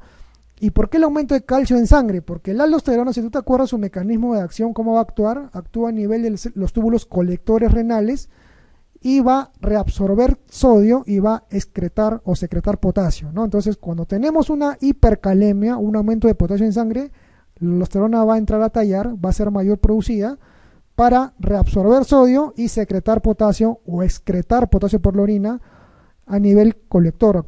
Ocurre este efecto, ¿no? Entonces, la respuesta acá sería el excepto la aldosterona. La aldosterona es una hormona, es un mineralocorticoide producido en la zona glomerular de la capa suprarrenal, pero que es independiente de la hipófisis, o sea, del ACTH, ¿no? En este caso, ¿ya? La letra A sería el excepto, aldosterona. 37. La adenohipófisis o la hipófisis anterior libera ¿cuál? GnRH, no es cierto, la GnRH la produce el hipotálamo. Dopamina la produce el hipotálamo también. Prolactina, sí, ¿no? La prolactina es secretada por la adenohipófisis. La oxitocina y la HAT son producidas ¿dónde? No, son guardadas, ¿no? Son guardadas en la neurohipófisis, son producidas en el núcleo supraóptico y paraventricular, ¿ya? Y guardadas en la neurohipófisis. De la neurohipófisis, una vez que se almacenan o se guardan, de ahí son liberadas por circulación portal, ¿ya? Entonces hay que tener cuidado con ese término, ¿cierto? Prolactina sí es liberada de la adenohipófisis, producida y liberada de la adenohipófisis, ¿ya? Letra C. 38. Son causas fisiológicas de hipersecreción de prolactina excepto. Hipersecreción de prolactina. O sea, causa de hiperprolactinemia, ¿ya? Fisiológicas.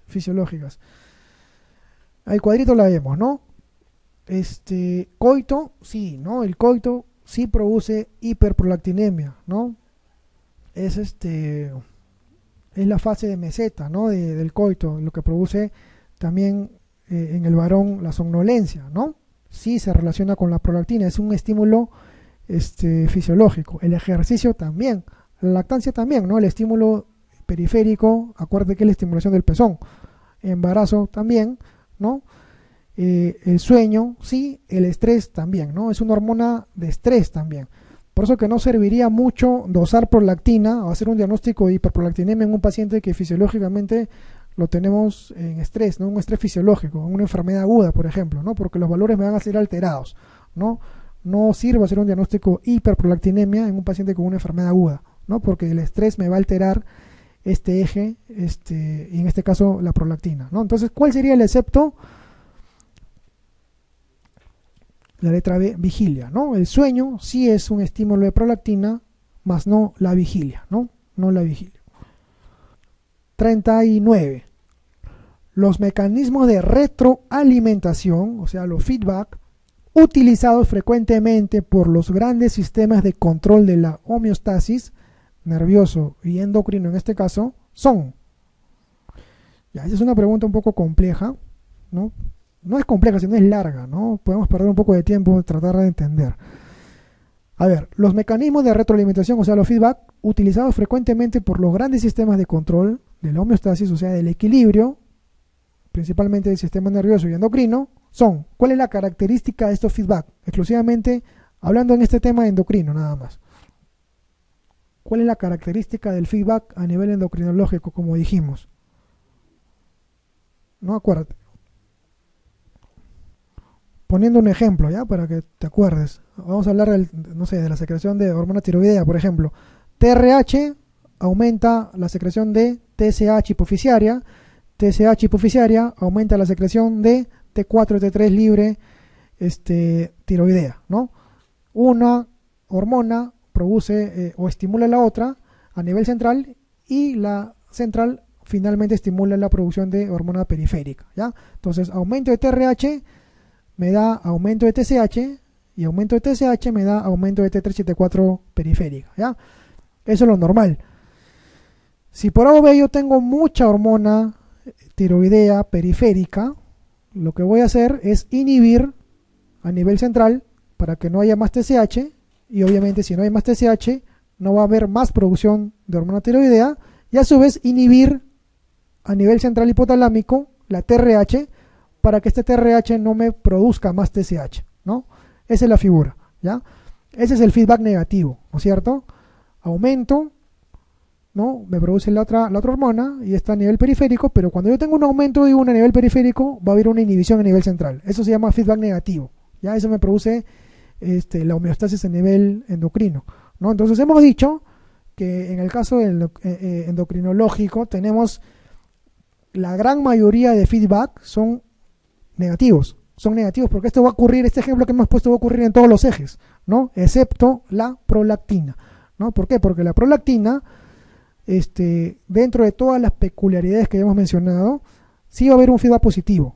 ¿Por qué? Porque su aumento de por sí, por ejemplo, en una puérpera que está dando de lactar, que ya hay bastante prolactina, si yo lo estimulo más a nivel periférico, voy a producir más prolactina a nivel central, ¿no? Va a haber más prolactina a nivel hipoficiario.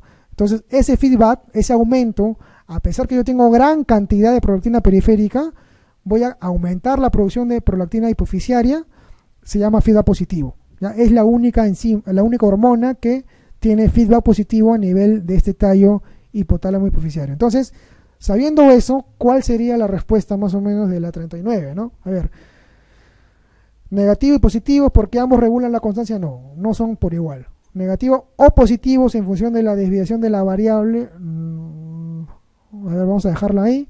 Letra C, solo positivos para corregir las desviaciones de la variable. No son solo positivos, son todo lo contrario, ¿no? Negativos en el sistema nervioso y positivos en el endocrino, no. Y negativos en la mayoría de los casos, ¿no? Sí, eso creo que se acopla más a la respuesta, ¿no? Letra E, negativos en la mayoría de los casos, ¿ya? Letra E. Pregunta número 40. Una de las funciones de la calcitonina es, hemos dicho que la calcitonina es una hormona que se fabrica o se secreta en la tiroides, en las células parafoliculares de la tiroides, y tiene una acción antagónica con la PTH, ¿no? Si bien la PTH me va a llevar a la hipercalcemia, la calcitonina me va a llevar a la hipocalcemia, ¿no? Ese es el efecto final.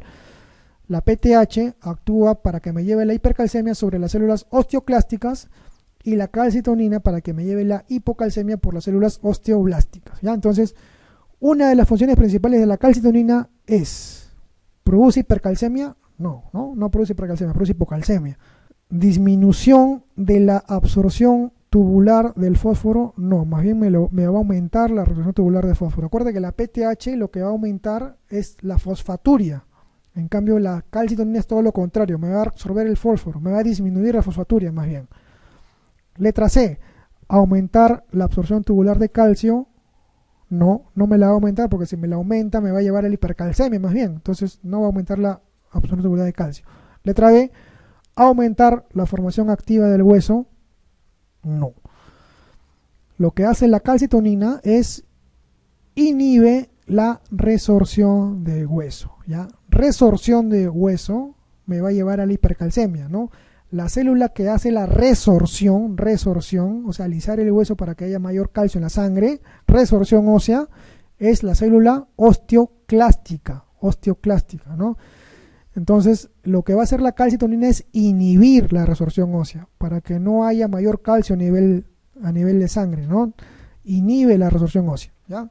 La respuesta es la letra A, inhibe la resorción de hueso.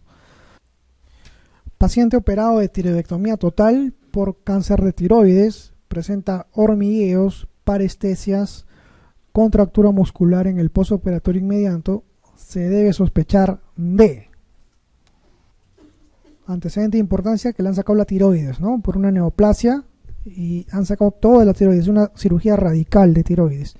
Entonces, ¿qué tenemos que sospechar de un paciente que es posoperado, que viene con hormigueos, con parestesias, con contracturas, calambres, etcétera?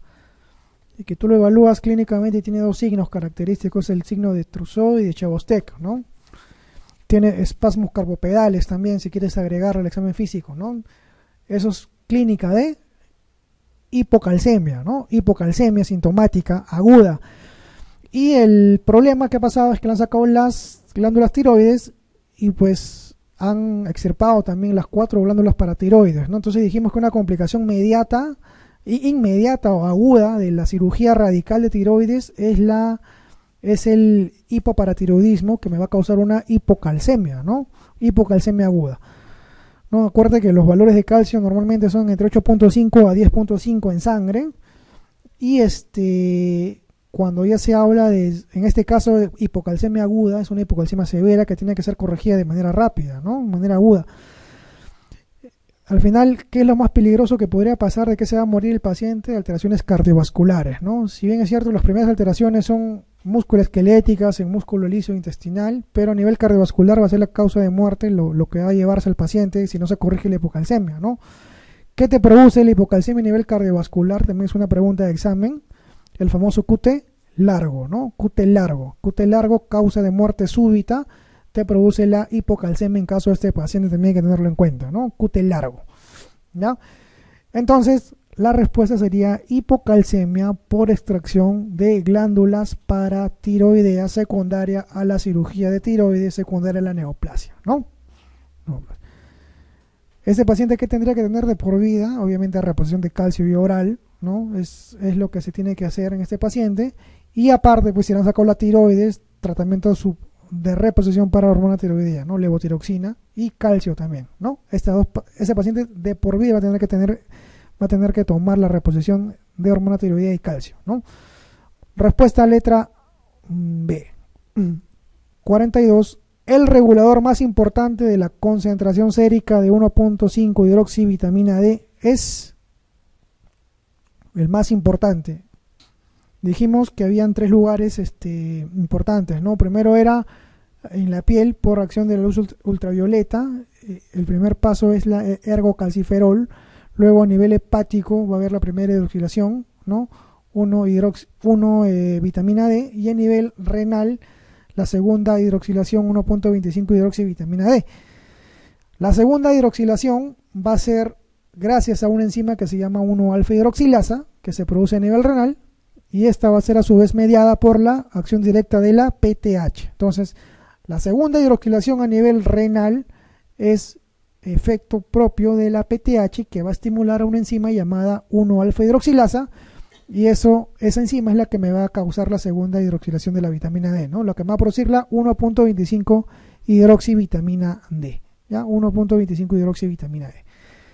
¿Dónde se produce la primera hidroxilación? En el hígado. ¿Dónde se produce la segunda hidroxilación? A nivel renal, ¿no? A nivel renal. ¿Ya? La respuesta sería hormona paratiroidea, ¿no? La PTH. La PTH me va a estimular la 1-alfa hidroxilasa, y esa enzima a nivel renal me va a hacer la segunda hidroxilación de la vitamina D. 43. La PTH induce, ¿cuál de las siguientes alternativas? ¿Cuál induce la PTH, la paratormona? A ver, dijimos, primero, la PTH, su efecto final va a ser que me va a causar hipercalcemia, ¿no? Hipercalcemia es el efecto final. Y la hipercalcemia al final va a tener tres mecanismos de producción. Uno es a nivel, va a activar las células osteoclásticas, va a producir mayor resorción ósea. Otro es que va a haber una mayor resorción tubular, ¿no? Y otro, una mayor reabsorción intestinal, ¿ya? Intestinal. Entonces, en relación a lo que hemos hablado, según las alternativas que nos dan, vamos a sacar una por una, ¿no? Secreción renal de calcio. Secreción renal de calcio no, es mayor absorción tubular de calcio, ¿no? Activación renal de calcitriol, vamos a dejarla ahí. Reabsorción renal de fosfato, no. Dijimos que la PTH reabsorbe el calcio y bota el fosfato, ¿no? Aumenta la fosfaturia, ¿no? Depósito de calcio óseo, no. Lo que va a hacer es mayor resorción de calcio, más bien, resorción de calcio. Y efecto final, hipocalcemia, no. Va a ser hipercalcemia, ¿no? Hipercalcemia. Entonces, acuérdate, todo comienza a nivel de las hormonas, de las glándulas paratiroideas, que son 4, ¿no? Va a haber una mayor secreción de PTH. Esta PTH a nivel renal va a aumentar el calcitriol, ¿no? Va a disminuir la reabsorción de fosfato, entonces me va a reabsorber el calcio a nivel renal y me va a secretar el fosfato a nivel renal. El calcio lo reabsorbo y el fósforo lo elimino a nivel renal. Y a nivel intestinal, este calcitriol lo que va a hacer también es aumentar la reabsorción intestinal. Entonces ya tenemos dos niveles, ¿ah? A nivel renal, el calcitriol me produce reabsorción de calcio y eliminación de fósforo. Y a nivel intestinal aumenta la absorción de calcio, ¿ya? Intestinal. Entonces, la PTH lo que va a hacer es activar el calcitriol a nivel renal, ¿ya? Es el principal efecto a nivel del calcitriol, a nivel renal, ¿ya? Letra B. 44. La TSH, o la hormona estimulante de la tiroides, ¿qué es lo que va a hacer? ¿Estimula la liberación de TRH? No, no estimula la liberación de TRH. O sea, más bien la TRH estimula la liberación de TSH, ¿no? La TSH, cuando está aumentada, las hormonas tiroideas periféricas se va a inhibir y su inhibición va a inhibir más bien a la TRH, pero no la estimula, ¿ya? La TRH es la que va a estimular a la TSH, ¿no? Como vemos acá. TRH estimula a nivel hipofisiario la TSH y esta TSH va a estimular la producción tiroidea de T4 y T3 libre, ¿no? Entonces, la letra A no es correcta. La letra B estimula la captación de yodo por la tiroides. Sí, eso vamos a dejarlo ahí, es correcta esa respuesta. Letra C es una hormona liposoluble. Letra D se libera al sistema porta hipotalámico hipofisiario. Cuando hablamos del sistema porta, el sistema porta quiere decir que hay circulación entre una glándula a otra glándula a distancia, ¿no? Y que por esa circulación van a viajar en este caso hormonas, ¿no? El sistema porta que tiene el hipotálamo hipófisis es a través de la neurohipófisis, ¿ya? Hipotálamo neurohipofisiario, sistema portal, ¿ya? Entonces, en este caso no, la TSH es a nivel adeno hipofisiario, ¿no? No es neurohipofisiario. Su diana son las células tiroideas C, no, las células C son las células parafoliculares que pueden producir calcitonina, ¿no? Entonces no son las células blancas, las células C tiroideas. La hormona TSH, una de las acciones importantes es estimular la captación del yodo por la tiroides para la adecuada producción de T3 y T4, ¿ya?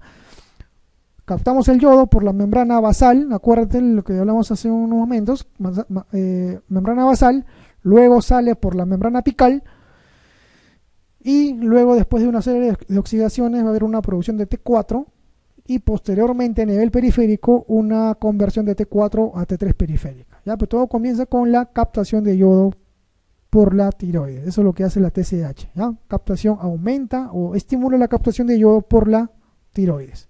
La 45. La tiroxina, ¿no? Que es la hormona T4. La T4 presenta 3 átomos de yodo, no, son 4.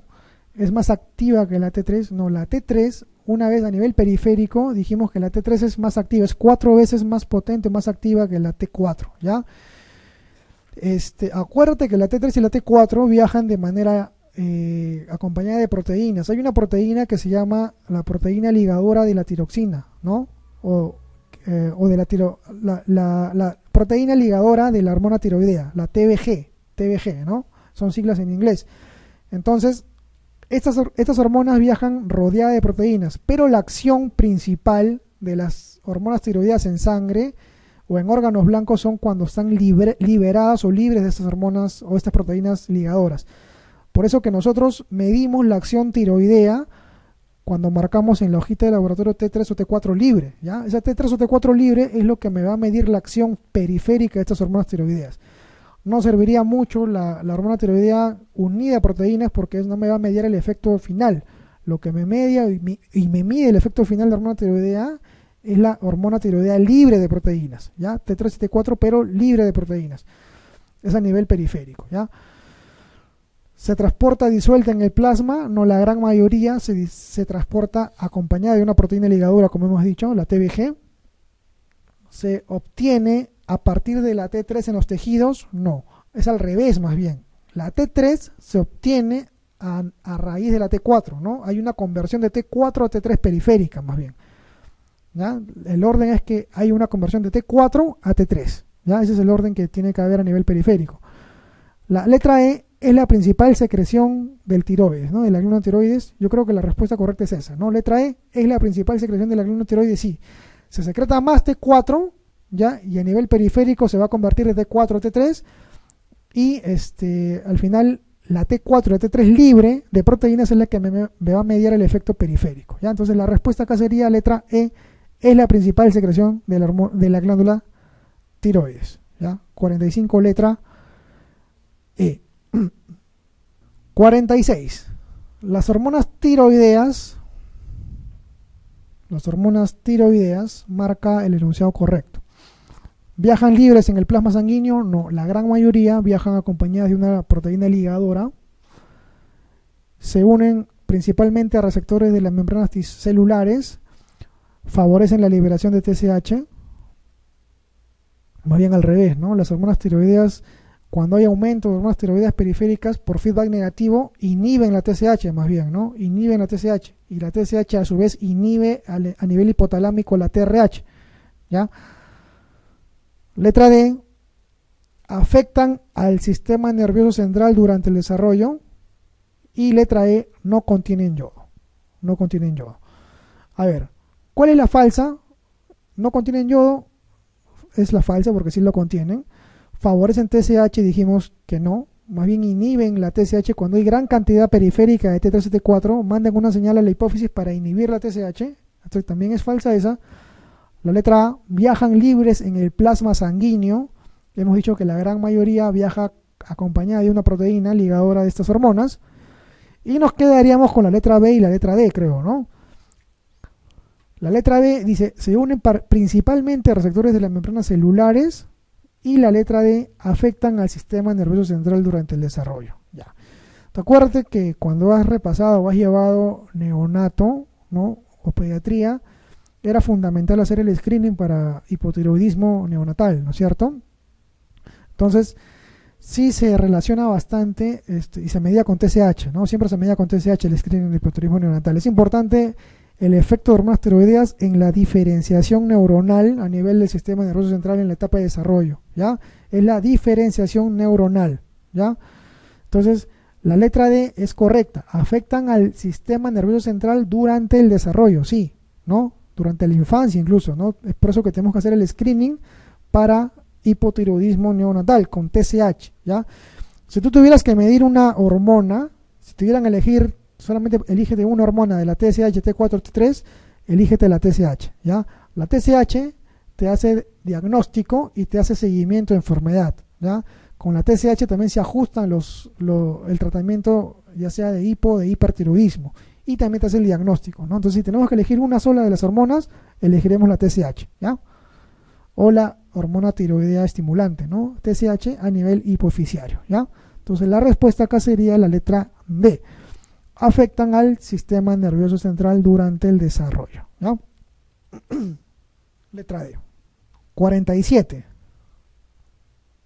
¿Cuál de las siguientes causas no aumenta la TBG? La TBG es esa proteína que te dije que es la hormona ligadora de la tiroglobulina, ¿no? De la hormona tiroidea.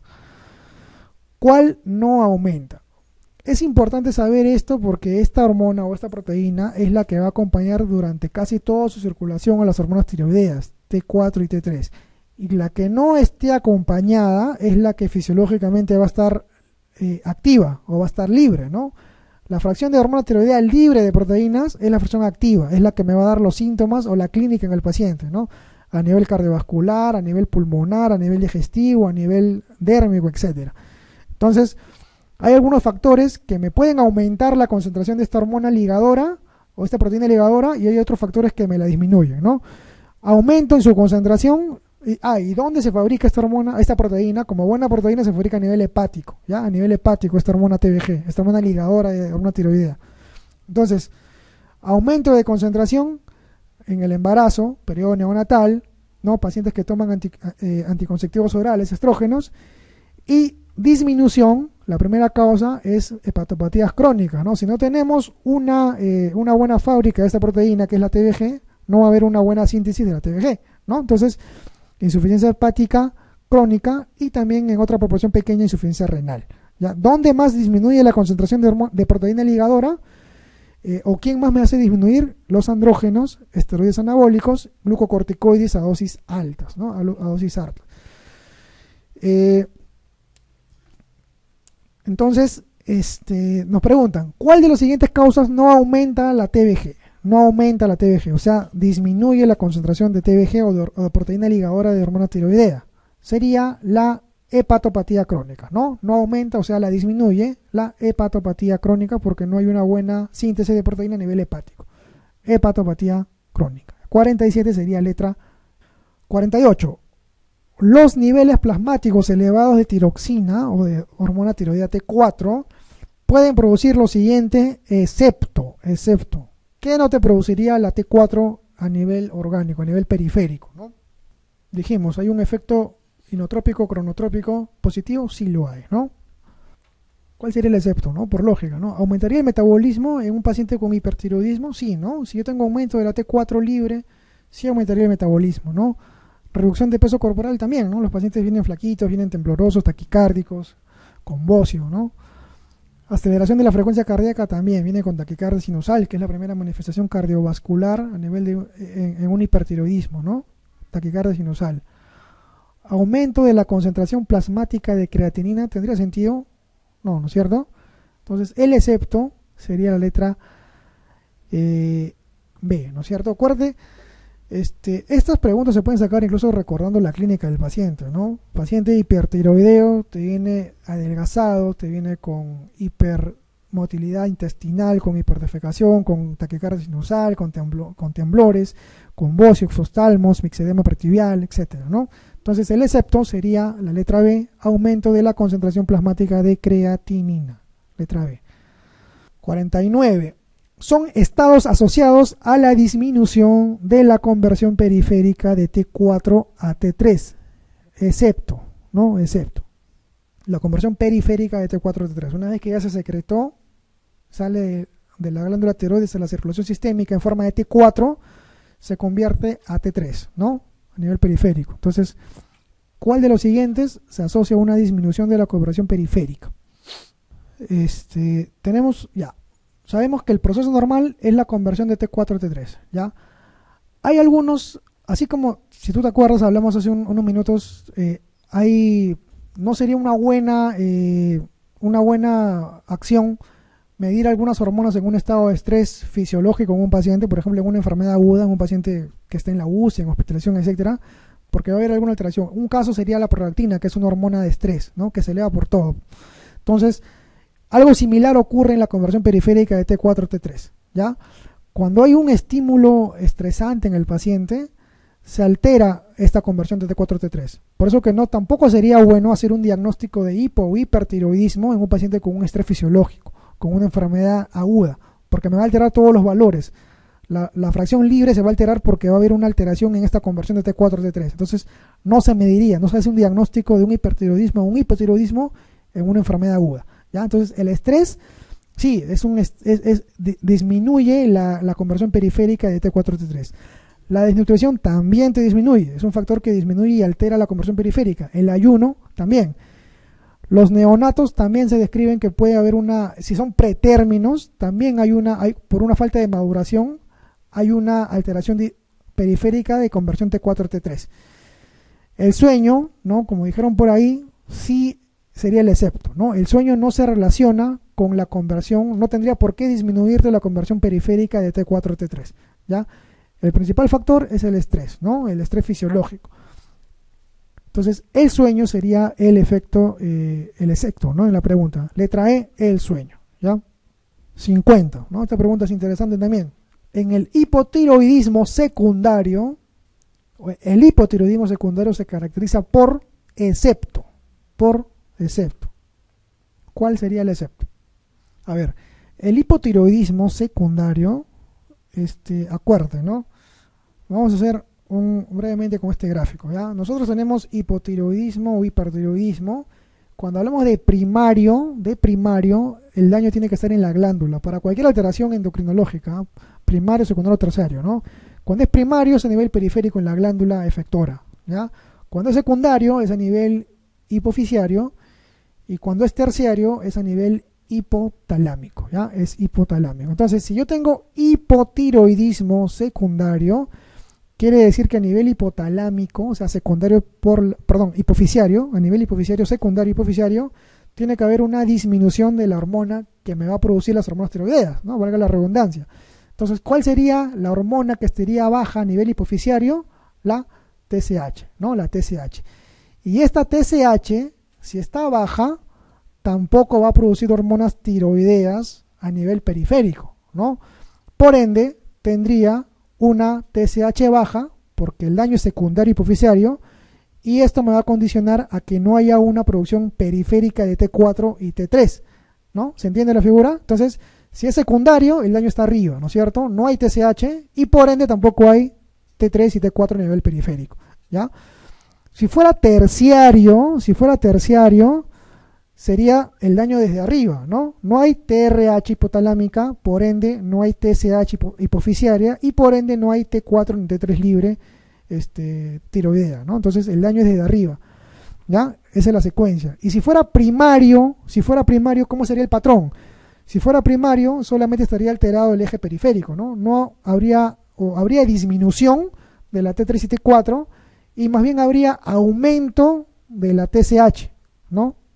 Entonces, cuando el daño es terciario, hablamos de hipotálamo, ¿no? Hipotalámico. TRH baja, por ende TSH baja, por ende T4 y T3 baja. Si hablamos de secundario, el daño está en la hipófisis. TSH baja, T4 y T3 baja, ¿no?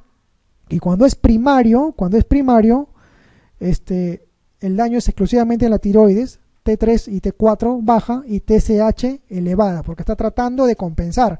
Si tu tiroides está dañada y no fabrica T3 y T4, la TSH está tratando de fabricar. Ella le va a mandar señales y le va a mandar señales a la tiroides para que siga fabricando T3 y T4, pero como hay un daño primario, esta no va a responder. Entonces, si tú te acuerdas, cuando hablamos hace unos minutos que la TSH tiene acción hipertrófica a nivel coloidal en la tiroides, ¿no? Cuando hay un hipotiroidismo primario, va a haber una hiperestimulación de TSH hipofisiaria para tratar de mandar señales a la tiroides. A su vez va a haber una hipertrofia tiroidea, ¿no? Por eso que en los pacientes con hipotiroidismo primario va a haber el famoso bocio, ¿no? Por acción alta de la TSH, ¿ya? Entonces, el patrón bioquímico es lo que nos va a ayudar, ¿no? Si bien es cierto, la clínica en el paciente va a ser similar, porque va a haber clínica similar en los tres tipos de hipotiroidismo, pero el diagnóstico va a ser exclusivo y diferenciado por el patrón bioquímico, ¿no? Medimos T3 y T4 libre, medimos TSH y medimos TRH, ¿ya? Ejemplos de cada uno. Un ejemplo, el más conocido, ¿no? De hipotiroidismo primario, es el hipotiroidismo de Hashimoto, ¿no? La enfermedad autoinmune de Hashimoto. Ejemplos de hipotiroidismo secundario, o sea, a nivel hipofisiario sería un síndrome de silla turca vacía, un hipopituitarismo, por ejemplo, ¿no? Y ejemplo de un hipotiroidismo terciario, bueno, ponle un tumor hipotalámico, un infarto hipotalámico, etcétera, ¿no? Entonces, es un poco infrecuente, pero más o menos la idea que tenemos que llevarnos son los patrones bioquímicos de cada uno, ¿no? El diagnóstico se hace bioquímicamente, porque la clínica del hipotiroidismo va a ser similar en los tres, ¿no? Entonces, si tenemos un hipotiroidismo secundario, vamos a encontrar TSH baja, T3 baja, T4 baja, y el excepto sería un aumento de la tiroglobulina. No tendría por qué estar alterada aumentada la tiroglobulina, sino baja, ¿no? Tiroglobulina baja o TSH baja, ¿no es cierto? Entonces, esa es la lógica, ¿ya? Tiroglobulina tiene que estar baja, o sea, TSH baja, en otras palabras, es lo mismo, ¿no? Tiroglobulina o TSH baja, ¿ya? Tiroglobulina o TSH baja. ¿Sí tiene sentido que esté alta la TRH? Si es secundario el patrón, ¿sí? Sí, ¿no? Claro, si no funciona la hipófisis y no manda señal de TSH a la tiroides, a nivel hipotalámico va a estar secretando TRH. Entonces la TRH va a tener que estar elevada, ¿no? Ese es el problema, ¿no? Entonces sí va a haber TRH alta, pero no le va a hacer caso a la hipófisis porque el daño está en la hipófisis. Por ende TSH baja y T3 y T4 bajas, ¿ya? Entonces el patrón bioquímico del hipotiroidismo secundario sería tiroglobulina o TSH baja, T4 y T3 baja y TRH hipotalámica alta, ¿ya? Si el daño fuera terciario, o sea, hipotalámico, ahí sí tendría que estar bajo absolutamente todo, ¿no? Bajo todo, ¿ya? Y también, ya que estamos hablando de esto, hay un patrón, el famoso hipotiroidismo subclínico, ¿no? Hipotiroidismo subclínico. ¿En qué consiste el hipotiroidismo subclínico? El diagnóstico de hipotiroidismo subclínico es un patrón exclusivo, el diagnóstico es exclusivamente bioquímico, ¿ya? ¿Cuál es el patrón del hipotiroidismo subclínico? Aumento de TSH con valores normales de T3 y T4, ¿ya? Aumento de TSH con valores normales de T4 y T3, ¿ya? Ese es el diagnóstico bioquímico del hipotiroidismo subclínico, ¿ya? Entonces, tiene lógica, ¿no? Es como una secuencia mecánica que no tendría por qué causarnos tanta confusión, ¿ya? ¿Se trata o no se trata el hipotiroidismo subclínico? Sí se trata. Teóricamente, cuando la TSH va por encima de 10, ¿ya? Por encima de 10, la TSH elevada, ¿no? Subclínico, ¿ah? Con T3 y T4 normales, pero la TSH está por encima de 10, le iniciamos tratamiento con levotiroxina, a dosis bajas, ¿ya? A dosis bajas. Entre 50 y 25 microgramos día, ¿no? A diferencia de los hipotiroidismos clínicos, ¿no? Ya sea primario, secundario, terciario. Ahí tenemos que darle levotiroxina a dosis más altas, ¿no es cierto? ¿Y por qué se trata el hipotiroidismo subclínico al igual que el hipotiroidismo clínico, ya sea primario, secundario, terciario? Porque la TSH elevada, cuando no se corrige, tiene algunos efectos colaterales sobre el corazón, ¿no? Y sobre el sistema nervioso central. Se ha asociado a causas de demencia reversible, es una causa de demencia reversible y a enfermedad cardiovascular, ¿no? Ya sea a nivel cerebral o a nivel cardíaco, ¿no? Entonces se tiene que tratar el hipotiroidismo desde el subclínico cuando pasa la TSH por encima de 10, ¿ya? Entonces acá las respuestas de la pregunta 50 sería la letra A, aumento de la tiroglobulina, ¿ya? La renina, ¿no? La renina, ¿dónde se secreta, dónde se fabrica, dónde se sintetiza? A nivel de las células yuxtaglomerulares del riñón, ¿no? Yuxtaglomerulares del riñón. A ver, ¿la renina transforma la angiotensina en aldosterona? No. Lo que hace la renina es convertir el angiotensinógeno en angiotensina 1, ¿ya? En angiotensina 1. Esa es la acción. Acá en el cuadrito se ve, ¿no? Angiotensinógeno en angiotensina 1. Eso hace la renina, ¿ya? La renina. Luego, una vez que se ha convertido a angiotensina 1, hay una segunda conversión a angiotensina 2. ¿Cómo se llama esa enzima que convierte? La famosa enzima convertidora de angiotensina, pues, ¿no? El ECA, ¿no? El ECA convierte el angiotensina 1 en angiotensina 2. Y una vez que se convierte a angiotensina 2, hay acción para se convierte a aldosterona, ¿no? Para que ya actúe finalmente la aldosterona, ¿no? La angiotensina 2 tiene su acción periférica en los receptores de angiotensina tipo 1, ¿no? Así se llama, angiotensina tipo 1, y el efecto final es que actúe la aldosterona. Entonces, la secuencia es angiotensinógeno se convierte a angiotensina 1 por la renina, angiotensina 1 se convierte a angiotensina 2 por el ECA, que es la enzima convertidora de angiotensina. Esta angiotensina 2 va a actuar a nivel de los receptores periféricos llamados AT1, o sea, receptores de angiotensina tipo 1, y finalmente la acción va a ser mediada por la aldosterona. La aldosterona va a actuar a nivel tubular colector, a nivel del túbulo colector y parte del túbulo distal, ¿no? Y su efecto final va a ser reabsorción de sodio con excreción de potasio. Aumenta la natremia y te baja la calemia, ¿ya? Ese es el efecto final de la aldosterona. Si queremos hablar de algunos fármacos, cómo se bloquearía este eje de acá, cómo bloquearía la acción del angiotensinógeno para que se convierta en angiotensina con los inhibidores de la renina, ¿no?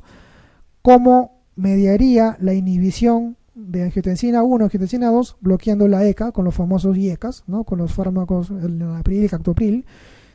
¿Y cómo bloquearía la acción de la angiotensina 2 para que no actúen sobre los receptores de angiotensina 1, sobre los fármacos inhibidores de la angiotensina, de los receptores de angiotensina, ¿no? Por ejemplo, el losartán, iversartán y todos los sartanes habidos y por haber, ¿no? Entonces, esta es más o menos la secuencia que tenemos que tener y estos son los fármacos, cómo podemos bloquear. ¿Y cómo bloqueamos la aldosterona? También hay unos fármacos, ¿no? ¿Cómo se llaman los antagonistas de la aldosterona? El más conocido es la espironolactona, ¿no? La espironolactona es un diurético ahorrador de potasio y su mecanismo de acción es antagonizar o inhibir la acción de la aldosterona, ¿no? Entonces acá tenemos 4 fármacos que actúan a nivel del eje renina, angiotensina, aldosterona, pero a diferentes niveles, ¿no es cierto? Otra cosa importante que tenemos que saber es dónde se convierte el angiotensinógeno, angiotensina 1 por acción de la renina a nivel renal, ¿no? Y dónde se fabrica la ECA, ¿no? Para convertir la angiotensina 1 a angiotensina 2, la ECA se fabrica o se sintetiza a nivel pulmonar, ¿no? A nivel pulmonar, es la que media esta enzima la conversión de angiotensina 1 a angiotensina 2. ¿Ya? Entonces, ¿qué nos dice la pregunta, ¿no? La renina transforma angiotensina a aldosterona, no, falso. La renina lo que hace es transformar o convertir el angiotensinógeno a angiotensina 1, ¿ya? Eso hace la renina. ¿La secretan células del tubo proximal? No, son las células yuxtaglomerulares, ¿ya? Activa la vitamina D, no tiene nada que ver con la vitamina D, ¿no? Metabolismo de la vitamina D es con la alfa-1 hidroxilasa por acción directa de la PTH, no tiene nada que ver la renina. Se libera por efecto directo de la hormona antidiurética, no es por efecto diurético. Su efecto directo se libera, como dijimos anteriormente, por disminución de la volemia y de la presión arterial. Cuando yo tengo un estado de volemia o hipoperfusión con hipotensión, lo que voy a hacer es aumentar la síntesis de renina para que a su vez encontremos toda esta secuencia, angiotensina 1, angiotensina 2 y aldosterona, ¿no? Se activa el eje renina, angiotensina, aldosterona. Tanto la angiotensina como la aldosterona son vasopresores potentes, ¿no? Y al final el efecto va a ser que la aldosterona me reabsorba agua junto con el sodio a nivel tubular, ¿no? Cuando hay un estado de hipotensión e hipoperfusión. ¿Ya? Esa es la secuencia y esa es la lógica. Entonces, la respuesta a la pregunta 51 sería la letra E. Se libera si es que disminuye la presión arterial, ¿ya? 51 sería letra E. Letra E.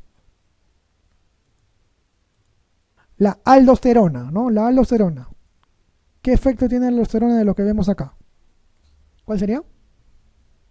¿Qué cosa hace la aldosterona? Más o menos lo que hemos hablado en el gráfico anterior, que es el efecto final de todo el eje que hemos mencionado. ¿Es un glucocorticoide? No. Es un mineralocorticoide, ¿ya? ¿Dónde se fabrica la aldosterona? En la capa glomerular, la zona glomerular de la corteza suprarrenal, ¿ya? El glucocorticoide, el cortisol, se fabricaba en la zona fascicular, ¿ya? Y la zona reticular era para los andrógenos, ¿ya? Entonces la aldosterona es un mineralocorticoide que se va a sintetizar en la capa glomerular, ¿ya? Glomerular, no es un glucocorticoide. ¿Se agrega tras un aumento de la presión arterial? No, todo lo contrario, ¿no? Más bien debería ser por una disminución de la presión arterial, por una hipotensión. ¿Aumenta la expresión de acuaporinas? No, eso lo hace la antidiurética, no la aldosterona. ¿Aumenta la excreción renal de potasio? Sí, ¿no? Dijimos que el efecto final de la aldosterona, ¿cuál era? Era reabsorber el sodio a nivel tubular, el túbulo colector, y excretar potasio, ¿no? Reabsorbe sodio y secreta potasio, bota el potasio, expulsa el potasio, ¿ya? Mete el sodio y bota el potasio. Ese es el efecto fisiológico de la aldosterona. Es por ese motivo, si tú más o menos le encontramos lógica, si le damos a un paciente un diurético que antagoniza la aldosterona, o sea, la espironolactona va a ser lo que hace al revés la aldosterona. Si la aldosterona mete sodio y bota potasio, la espironolactona va a botar el sodio y va a meter el potasio a la sangre, ¿no? Por eso que se dice que es un diurético ahorrador de potasio, ¿ya? Es un diurético ahorrador de potasio. Por ese motivo, ¿no? Porque antagoniza la aldosterona. Y así como también la aldosterona, la espironolactona, hablando ya un poquito del fármaco, antagoniza la acción de la aldosterona, ¿no? También acuérdate que la aldosterona tiene un efecto a nivel cardíaco remodelador, ¿no? Igual que la angiotensina. Entonces, remodelador, ¿por qué? Porque va a pasar el tiempo con un paciente con una cardiopatía crónica, conforme pase el tiempo y se haga crónica la enfermedad, va a haber una remodelación cardíaca y va a haber una fibrosis del músculo cardíaco, ¿no? Entonces, lo que hace la aldosterona es favorecer el remodelamiento cardíaco. Entonces, la espironolactona, aparte de ser un diurético y aparte de ser un antagonista de la aldosterona para botar o para ahorrar potasio, lo que va a hacer es inhibir la remodelación, en este caso del corazón, ¿no? Que es el principal órgano que se va a alterar en este eje renina, angiotensina, aldosterona, ¿ya? Entonces ahí tenemos dos utilidades clínicas, ¿no? De la espironolactona. Me va a inhibir la aldosterona, una acción es diurético ahorrador de potasio y otro efecto es antirremodelador, ¿no? Antirremodelador, ¿ya? Entonces acá la respuesta sería la letra D, ¿no? Aumenta la excreción renal del potasio, la aldosterona. 53. Los mineralocorticoides son hormonas esteroideas que se producen en la glándula suprarrenal, ¿no? ¿En qué capa era? ¿No? Sí, fácil, glomerular, ¿no es cierto? Glomerular. Acuerde que no dependen de la ACTH hipoficiaria. La ACTH hipoficiaria tiene un efecto casi exclusivo sobre la zona fascicular para los corticoides o los glucocorticoides, ¿no es cierto?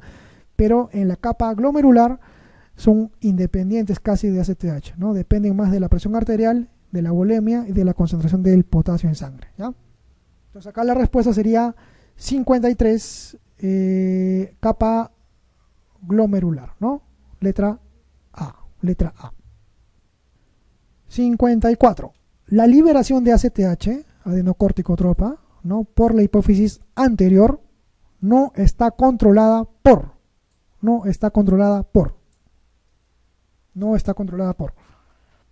A ver, la ACTH es una hormona, ya saben, se fabrica a nivel anterior del hipófisis, ¿no? Que tiene acción a nivel hasta la corteza suprarrenal, principalmente en la zona fascicular, ¿no?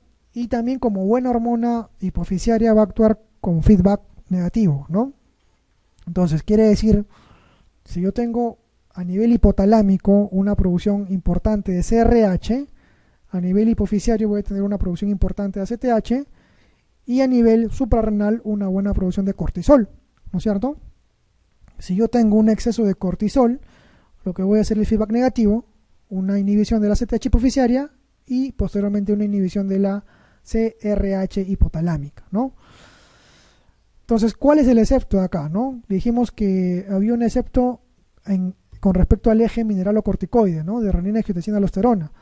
¿no? Entonces, si es que yo tengo un aumento de aldosterona, que es el efecto final en la capa de los mineralocorticoides, en la capa glomerular, ¿me va a alterar en algo la secreción de ACTH? No, ¿no es cierto? No me altera en nada. Por más que yo tenga más o menos aldosterona, que está en la corteza suprarrenal, pero en la zona glomerular, no me va a afectar en nada la producción o la inhibición del ACTH. Entonces, para yo tener una buena, o poca o alta cantidad de aldosterona, tengo que tener una conversión adecuada de angiotensina y a su vez una conversión por parte del angiotensinógeno mediada por la renina, ¿no? Entonces, por ende, acá el efecto sería la renina, ¿no? ¿Por qué? Porque la renina es la que va a mediar la conversión, como tú te acuerdas, de angiotensinógeno a angiotensina 1, luego de angiotensina 1 a angiotensina 2 y como producto final a aldosterona, ¿no es cierto? Entonces, por ese motivo, la renina no tendría nada que ver ahí. Por más que yo tenga mucha aldosterona o poca aldosterona a nivel periférico, no me va a alterar en nada la producción o inhibición de ACTH, ¿ya? El efecto no es con la renina. Entonces el efecto sería la letra E, renina, ¿ya? Renina. ¿Cuál de los siguientes glucocorticoides tiene acción mineralocorticoide? A ver, si te preguntaran cuál es el corticoide más fisiológico, ¿no?, que podemos darle a un paciente, sería la hidrocortisona, ¿no? Acuérdate que a nivel, o sea, lo fisiológico es la cortisona y lo más parecido a eso es la hidrocortisona. Entonces, ¿por qué es importante diferenciar el término glucocorticoide con mineralocorticoide? Eso tiene una explicación que se va a relacionar con un paciente ya en una patología, ¿no? Por ejemplo, en el Addison, ¿no?, que es una insuficiencia suprarrenal primaria, que la glándula suprarrenal está destruida, ¿no?, ya sea por un proceso autoinmune o por una infección, en este caso tuberculosis, por el motivo que sea. Cuando hay destrucción de la capa o de la glándula suprarrenal, hablamos de una insuficiencia suprarrenal primaria, ¿ya? En este caso Addison, ¿no? Entonces, ¿por qué es importante el término o diferenciar los términos glucocorticoides con mineralocorticoides? Porque en un paciente que tenga destrucción total de la corteza suprarrenal, ¿no?, se va a llevar las tres capas que dijimos, ¿no? La capa fascicular, la capa reticular y la capa glomerular. Entonces, a ese paciente vamos a tener que darle exógenamente lo que le falta, ¿ya? De por vida, si tiene una destrucción total de la glándula suprarrenal, tenemos que darle de por vida reposición de corticoides y a su vez de mineralocorticoides, ¿no es cierto? Si fuera primario, o sea, si el daño estuviera a nivel de la corteza suprarrenal, ¿no?, porque se ha volado todas las zonas que hemos mencionado. Entonces, tenemos que darle, en este caso, en nuestro medio, prednisona. Acuérdate que la dosis fisiológica de la prednisona es 5 a 7.5, ¿no?, miligramos por día. Es la dosis que nosotros tenemos fisiológicamente, endógenamente, ¿no?, haciendo la equivalencia. Y a su vez tenemos que reemplazar con algún mineralocorticoide. La prednisona solamente me va a cubrir la acción glucocorticoide, más no mineralocorticoide. Entonces, por este motivo, tenemos que darle a este paciente con daño primario un fármaco que me supla tanto la acción glucocorticoide como mineralocorticoide. ¿Cuál es el fármaco de elección? Es la hidrocortisona, ¿ya? La hidrocortisona. La hidrocortisona tiene acción glucocorticoide con mineralocorticoide. Si yo le doy solamente prednisona, estaría supliendo nada más la acción glucocorticoide más no la mineralocorticoide. Entonces le estaría dejando sin aldosterona al paciente al final, ¿no? Entonces, por ese motivo, en los pacientes con alteración primaria, o sea, con daño en toda la glándula suprarrenal, tengo que darle corticoides con mineralocorticoides, ¿ya? Glucocorticoides con mineralocorticoides. Cosa que no pasaría si tengo la alteración a nivel hipofisiario o hipotalámico, ¿no? Cuando yo tengo la alteración hipofisiaria o hipotalámica, solamente voy a reemplazarlo con glucocorticoides, ¿ya? ¿Por qué? Porque la corteza está intacta, el daño está arriba, ¿no es cierto? Entonces a ese paciente solamente le voy a dar de reemplazo glucocorticoides nada más, ¿ya? Entonces esa es la diferencia que tenemos más o menos que tener en cuenta. Eso lo vamos a reforzar mejor en clínicas, ¿no?, en las patologías. En conclusión, cuando yo tengo una insuficiencia renal primaria, le tengo que dar un fármaco que supla necesidad glucocorticoide y mineralocorticoide. ¿Por qué? Porque se ha llevado todo, se ha llevado la capa reticular, la enfermedad, la capa fascicular y la capa glomerular. En cambio, si yo tengo una alteración, una insuficiencia suprarrenal secundaria o terciaria, solamente le voy a reponer glucocorticoides, ¿ya? Entonces acá, en respecto a la pregunta, la letra sería, la respuesta letra A, hidrocortisona, ¿ya? Hidrocortisona letra A. 56. Uno de los siguientes efectos fisiológicos de los glucocorticoides es falso. Es falso. A ver, vamos a empezar de abajo para arriba. Protege contra el estrés, sí, los glucocorticoides protegen contra el estrés, son hormonas que te preparan para el estrés. Aumenta la eliminación renal de agua exenta de solutos, agua libre, sí, también es una acción de los glucocorticoides. ¿Inhibe la respuesta inmunitaria? Por supuesto que sí. Acuérdate que un paciente que también le damos corticoides exógenamente, pues lo vamos a inmunosuprimir, ¿no? Entonces sí, inhibe la respuesta inmunitaria. Disminuyen la eliminación de nitrógeno, falso. Aumentan la eliminación de nitrógeno, pero nitrógeno urinario, ¿no? En forma de boom, ¿no? En forma de boom. Entonces va a aumentar la eliminación de nitrógeno urinario, los glucocorticoides, ¿ya? Letra A, favorecen la gluconeogénesis en el hígado, verdadero. ¿Ya? Entonces la respuesta falsa sería la letra B, disminuyen la eliminación de nitrógeno, falso porque la aumentan, ¿ya? En forma de nitrógeno urinario. 57. ¿Cuál de los siguientes no se produce en la corteza suprarrenal? ¿Cuál de los siguientes enunciados no se produce ahí? Acuérdate que nuevamente 3 capas, ¿no? Zona fascicular, zona reticular y zona glomerular. Zona glomerular tenemos mineralocorticoides, zona reticular andrógenos y zona fascicular los glucocorticoides. Entonces, androstenediona, pregnenolona y desoxicorticosterona y cortisol sí serían producidos a nivel de la corteza suprarrenal, ¿no? Los dos primeros son andrógenos y el cortisol es el glucocorticoide por excelencia, ¿no? Entonces, sí tendrían que estar, cada uno de ellos sí se produce a nivel de la corteza suprarrenal. El excepto sería la adrenalina, ¿no? La adrenalina no se produce en ninguna de las capas, en ninguna de las zonas de la corteza suprarrenal, ¿ya? Letra D, adrenalina. 58. Es falso en relación al cortisol. Es falso en relación al cortisol, al glucocorticoide, no al cortisol. A ver.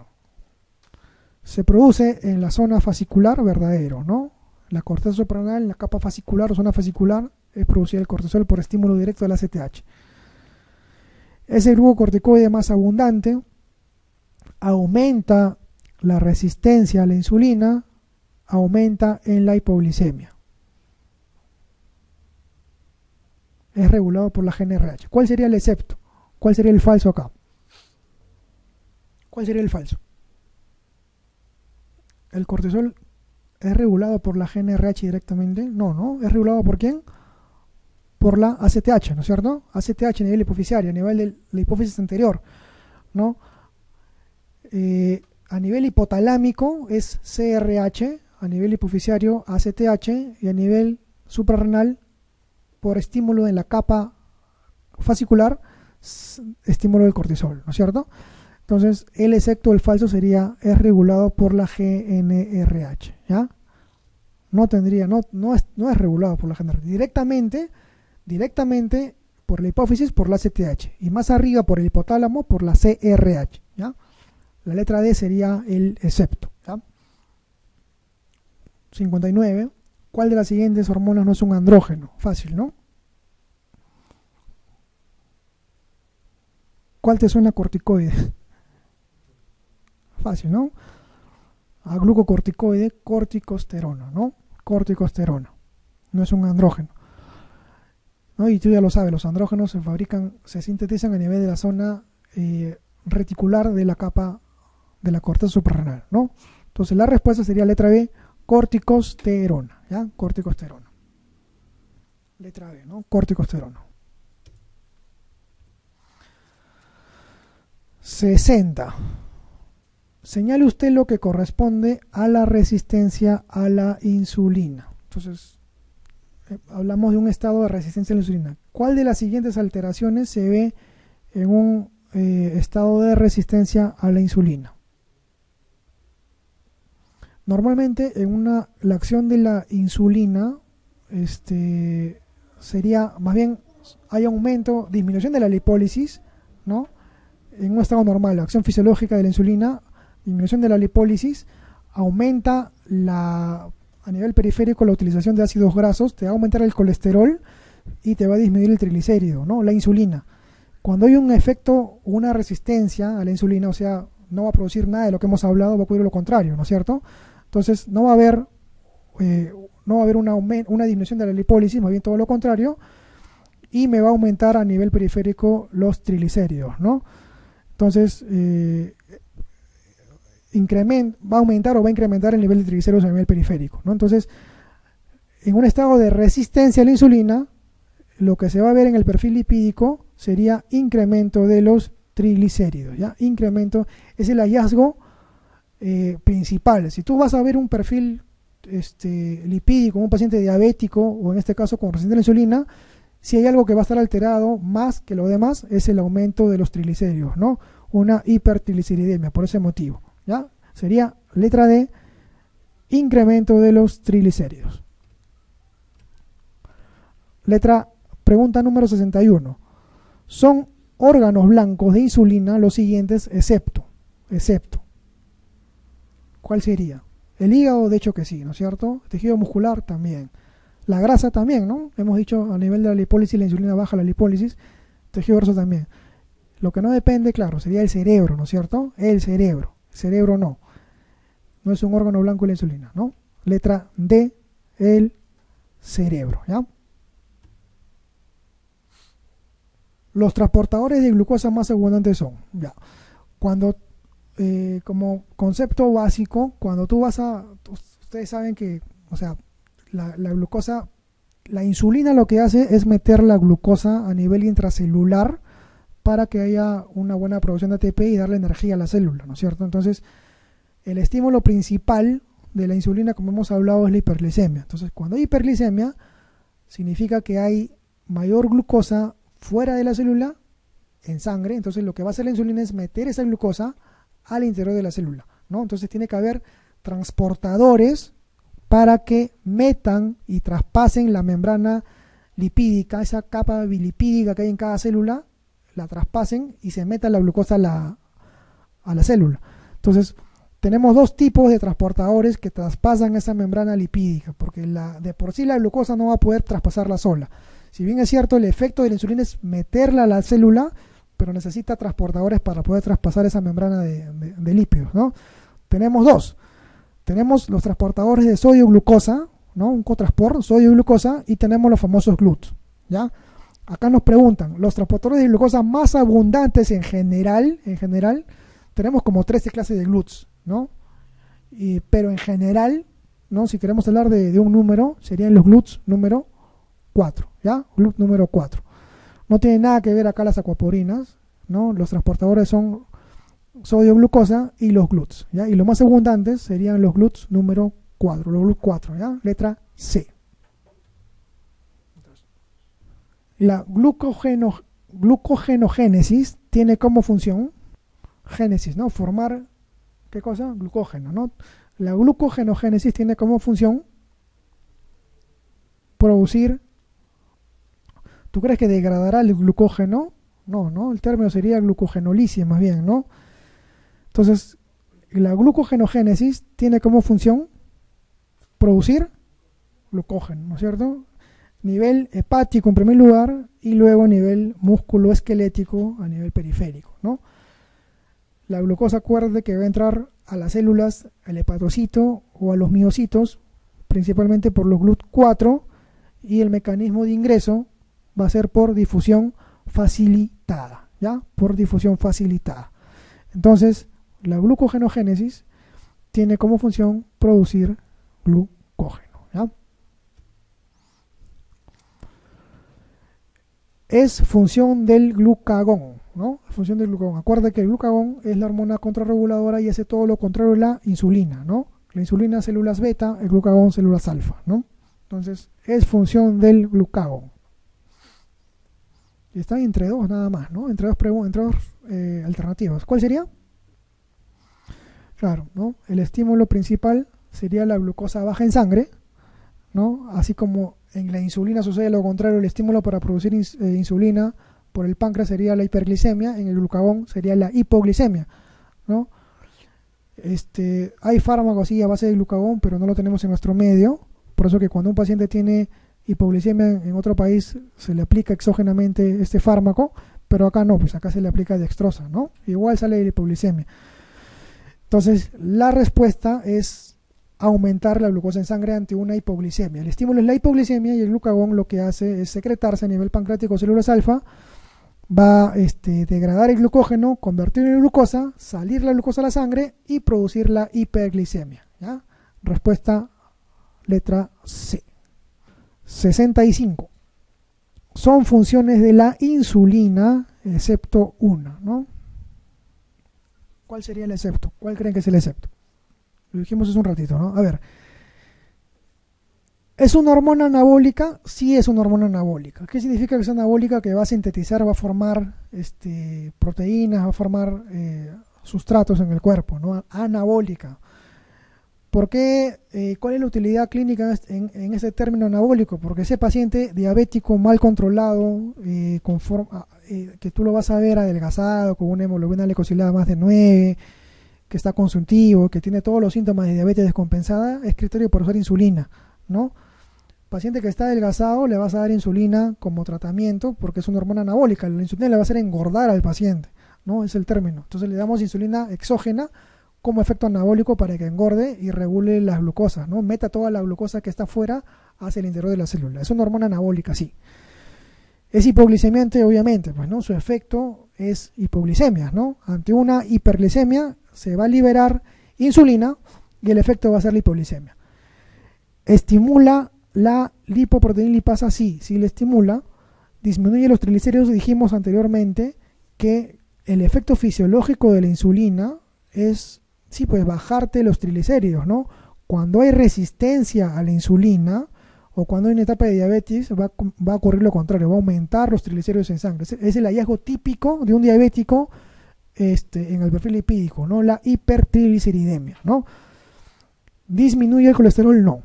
Entonces es en efecto adverso, ¿no? La insulina fisiológicamente va a disminuir los triglicéridos y me va a aumentar el colesterol por mayor degradación de los ácidos grasos a nivel periférico, ¿ya? Eso es lo fisiológico, ¿no? Entonces son funciones de la insulina, excepto ¿cuál? Disminución del colesterol, ¿ya? Letra E sería el excepto en la pregunta número 65. ¿Ya, chicos? Muchas gracias.